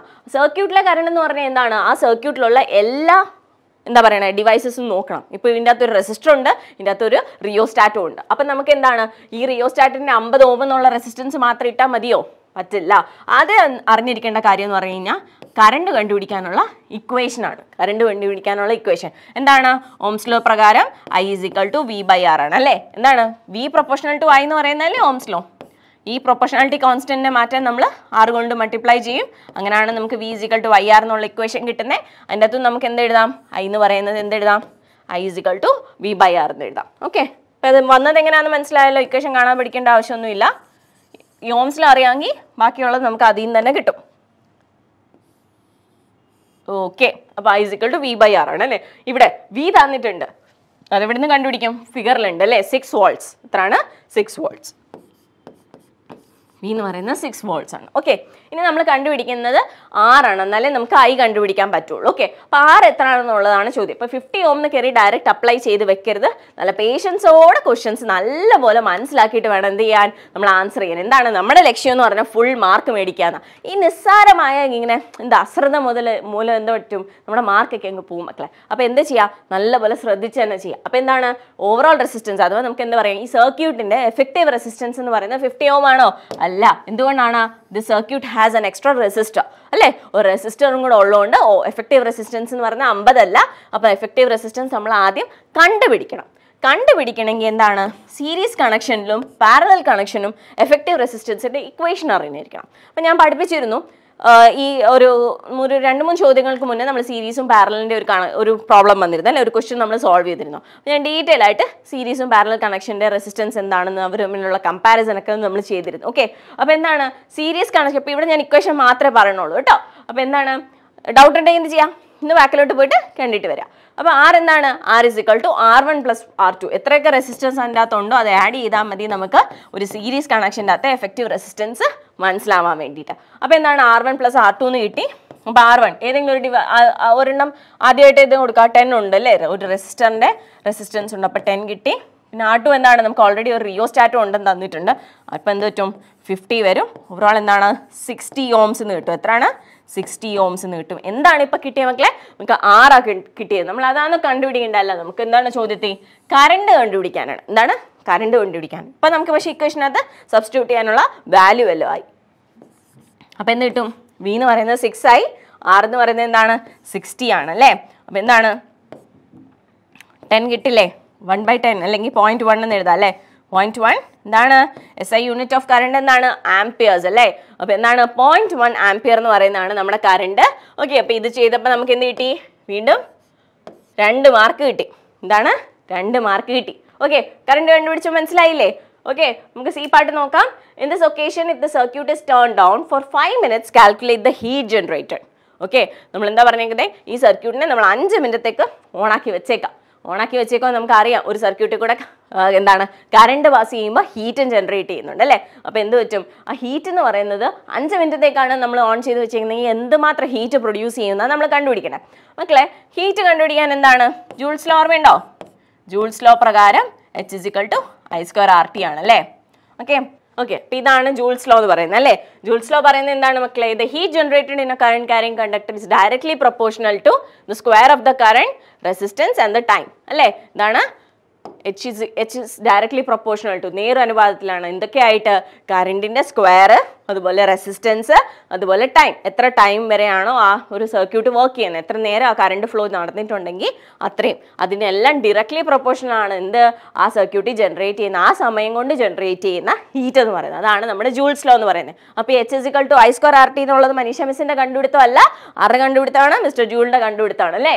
അപ്പോൾ അങ്ങനെ പുള്ളിക്കാരൻ തന്ന ഒരു ഇക്വേഷനിലൂടെയാണ് നമ്മൾ എന്ത് ചെയ്യാൻ പോകുന്നത്, ഹീറ്റ് എത്ര ഈ സർക്യൂട്ടിൽ ജനറേറ്റ് ചെയ്തു എന്നുള്ളത് നമ്മൾ എഴുതാൻ പോണേ. ഇപ്പോൾ മനസ്സിലായല്ലോ. ഇപ്പോൾ ജൂൾസ് ലോ ഒന്ന് പഠിച്ചേ. അപ്പോൾ എന്താണ് മക്കളെ, H = I²RT എന്നാണ് അല്ലേ. I²RT എന്നാണ്. നമ്മളിപ്പോൾ കുറച്ച് മുമ്പേ I കണ്ടുപിടിച്ചായിരുന്നു. എന്തായിരുന്നു, 0.1 ആയിരുന്നു. എന്ത് കിട്ടും, 0.1 സ്ക്വയർ ഇൻറ്റു R എന്ന് പറയുന്നത് എത്രയാണ്, R നമ്മൾ ഫസ്റ്റ് പാർട്ട് ചെയ്തപ്പോൾ നമുക്ക് 60 കിട്ടി. 60 കിട്ടി. ഇനി ടൈം എന്താണ്, 5 ആണ്. അപ്പോൾ എന്ത് ചെയ്യുക, ഇത് സോൾവ് ചെയ്ത് വെക്കുവാണോ മക്കളെ. എന്താണ് ഇതിങ്ങനെ സോൾവ് ചെയ്യാൻ പോയി കഴിഞ്ഞാൽ എന്ത് പറ്റും, ഈ പാർട്ടിൻ്റെ നമുക്ക് 1 മാർക്ക് അങ്ങ് സുഖമായിട്ട് പോയി കിട്ടും. എന്താ മക്കളെ, നമ്മൾ ടൈം ശ്രദ്ധിക്കുക. ടൈം എന്താണ് തന്നിരിക്കുന്നത്, 5 minutes. ടൈമിൻ്റെ SI യൂണിറ്റ്സ് എന്താണ്, നമ്മൾ സെക്കൻഡ്സിലാണ് ടൈമിന് എഴുതുന്നത്, മിനിറ്റ്സിലാണോ, ഒരിക്കലും അല്ല. എന്താണ്, സെക്കൻഡ്സിലാണ് ടൈം എഴുതുന്നത്. അപ്പോൾ ആ മിനിറ്റിനെ നമ്മൾ എന്ത് ചെയ്യണം, സെക്കൻഡ്സിലേക്ക് നിർബന്ധമായിട്ടും മാറ്റിയിരിക്കണം. ഓക്കെ, അപ്പോൾ എന്താണ് 5 മിനിറ്റിനെ നമ്മൾ എങ്ങനെ ആക്കും, സെക്കൻഡിലേക്ക് ഇങ്ങനെ ആക്കും. സിമ്പിൾ അല്ലേ, 60 കൊണ്ട് ഗുണിച്ചാൽ പോരെ. അപ്പോൾ എന്ത് ചെയ്യുക, ഇതിൻ്റെ കൂടെ ഒരു 16 കൂടെ എഴുതാം. ഇത് കിട്ടും 16 കൂടെ എഴുതാം. ഓക്കെ, അപ്പൊ എന്താ ചെയ്യാം മക്കളെ, ഇതങ്ങോട്ട് സോൾവ് ചെയ്താൽ മതി. ഗുണിക്കുന്ന ഹരിക്കുന്ന ഞാൻ കാണിക്കുന്നില്ല, ഞാൻ ഡയറക്റ്റ് വാല്യൂ എഴുതാണ്. 180 ജൂൾസ് എന്ന് കിട്ടും. നമ്മുടെ ഹീറ്റിന്റെ യൂണിറ്റ്സ് എന്താണ് മക്കളെ? ജൂളത്തേഹല്ലേ കണ്ടുപിടിച്ചേക്കുന്നത്. അപ്പോൾ നമുക്ക് ജൂളിൽ തന്നെ യൂണിറ്റ് കൊടുക്കാം. എന്താണ്? 180 ജൂൾസ് എന്നാണ് ആൻസർ. അപ്പോൾ നമ്മൾ സി പാർട്ട് ഇതാ സോൾവ് ചെയ്തു. നമുക്ക് സുഖമായിട്ട് ഒരു മാർക്ക് കിട്ടി. ജൂൾസ് ലോ അറിയാമെങ്കിൽ എന്താണ് നമ്മൾ ആ ഡെഫിനിഷനിൽ തന്നെ എന്താ പറയുന്നത്? ഒരു സർക്യൂട്ടിൽ പ്രൊഡ്യൂസ് ചെയ്യുന്ന ഹീറ്റ് എന്ന് പറയുന്നതാണ് കറണ്ടിന്റെ സ്ക്വയറിനും അതുപോലെ റെസിസ്റ്റൻസിനും ടൈമിനും ഡയറക്ട്ലി പ്രൊപ്പോർഷണൽ ആണ് അല്ലേ? ആ പറഞ്ഞ വാചകം എന്താണ്? അതുപോലെ അങ്ങ് എഴുതി കഴിഞ്ഞാൽ എന്തായി? ഇക്വേഷൻ ആയി. അത് അതിൽ എന്താണ് ക്വസ്റ്റ്യൻ തന്നേക്കുന്ന വാല്യൂസ് എല്ലാം അപ്ലൈ ചെയ്താൽ സുഖമായിട്ട് നമുക്ക് മാർക്ക് സ്കോർ ചെയ്യാം. അപ്പോൾ മനസ്സിലായി കാണുമെന്ന് ഞാൻ വിശ്വസിക്കുന്നു. നമ്മൾ അടുത്ത ചോദ്യത്തിലേക്ക് പോവാം. അതിന് മുന്നേ ഞാൻ ആൻസർ ഒന്ന് കാണിച്ചു തരാം. എന്ത് ചെയ്യാം? ഇതൊന്ന് സ്ക്രീൻഷോട്ട് ചെയ്ത് എടുക്കുക. ഓക്കെ, നിങ്ങൾ ചെയ്യേണ്ടത് എന്താണ് മക്കളെ? ക്വസ്റ്റ്യൻ വായിച്ചിട്ടൊന്ന് ചെയ്ത് നോക്കണം. ചെയ്ത് നോക്കിയിട്ട് മനുഷ്യ മിസ് തന്നേക്കുന്ന പോലെ തന്നെയാണോ ആൻസർ കിട്ടിയെന്നൊന്ന് ക്രോസ് ചെക്ക് ചെയ്യുക. ക്രോസ് ചെക്ക് ചെയ്യാൻ വേണ്ടിയിട്ടാണ്. അപ്പോൾ ബുദ്ധിമുട്ട് വരരുതല്ലോ അല്ലേ? അപ്പോൾ വീഡിയോ പോസ് ചെയ്തെപ്പോഴും കാണണ്ടെന്ന് വെച്ചിട്ടാണ് ഞാൻ സ്ക്രീൻഷോട്ട് ഇവിടെ റെഡിലി അവൈലബിൾ ആയിട്ട് വെച്ചേക്കുന്നത്. ഓക്കെ, അപ്പോൾ മക്കളെ നമ്മൾ എഫക്ട്സ് ഓഫ് ഇലക്ട്രിക് കറണ്ട് അഥവാ വൈദ്യുത പ്രവാഹത്തിന്റെ ഫലങ്ങൾ എന്ന ചാപ്റ്ററിലെ പോസിബിൾ ആയിട്ടുള്ള എല്ലാ രീതിയിലുള്ള ക്വസ്റ്റ്യൻസ് നമ്മൾ തിരിച്ചും മറിച്ചും എന്താണ് സോൾവ് ചെയ്ത് കഴിഞ്ഞു. അപ്പം എന്താ നിങ്ങൾ ചെയ്യേണ്ടത്? കാര്യമായിട്ട് ഇത് മനസ്സിരുത്തി അങ്ങ് ഇതൊക്കെ പഠിച്ചാൽ മതി. ഈ ചാപ്റ്റർ വരാമെന്ന് ഇതിനപ്പുറം ഒന്നും സ്കോപ്പിലുള്ള കാര്യങ്ങളൊന്നും വരില്ല മക്കളെ. നമ്മൾ എല്ലാ പോർഷൻസും നമ്മൾ കവർ ചെയ്തിട്ടുണ്ട്. അപ്പം എന്ത് ചെയ്യുക? കാര്യമായിട്ട് ഇതങ്ങ് പഠിക്കുക. പഠിച്ചെന്ത് ചെയ്യുക? ഈ മാർക്ക് ഈ ഒരു ചാപ്റ്ററിൽ നിന്ന് എത്രയാണ്? ഒരു 6 മാർക്ക് വരെ ചോദ്യങ്ങൾ വരാം. അപ്പം എന്ത് ചെയ്യുക? 6 മാർക്ക് സൂപ്പറായിട്ട് നമുക്ക് എന്താ സ്കോർ ചെയ്യണം. ഇത്തവണ നിങ്ങൾ മേടിച്ചിരിക്കും മക്കളെ, ഉറപ്പായിട്ട് നിങ്ങൾ മേടിച്ചിരിക്കും. എന്താ ഇത്തവണ നിങ്ങൾ തീരുമാനം മാറ്റി നിങ്ങൾ B-GHUD പഠിക്കുന്നത് അല്ലേ? അപ്പൊ നമ്മൾ ഉറപ്പായിട്ടും A+ തന്നെയല്ല ഫുള്ള് മാർക്ക് തന്നെ സ്കോർ ചെയ്യും. അപ്പൊ മക്കളെ എന്താണ്? All the very best. എന്ത് ചെയ്യാ? Give your best shot. നമുക്ക് ഇപ്രാവശ്യം ഫുള്ള് മാർക്കും സ്കോർ ചെയ്യണം. അപ്പൊ ഞാൻ എന്താണ് അടുത്തൊരു ഇൻട്രസ്റ്റിംഗ് 1 hour സീരീസ് വീഡിയോ ആയിട്ട് നിങ്ങളുടെ മുന്നിൽ എത്തുന്നതായിരിക്കും. Till then take care, by.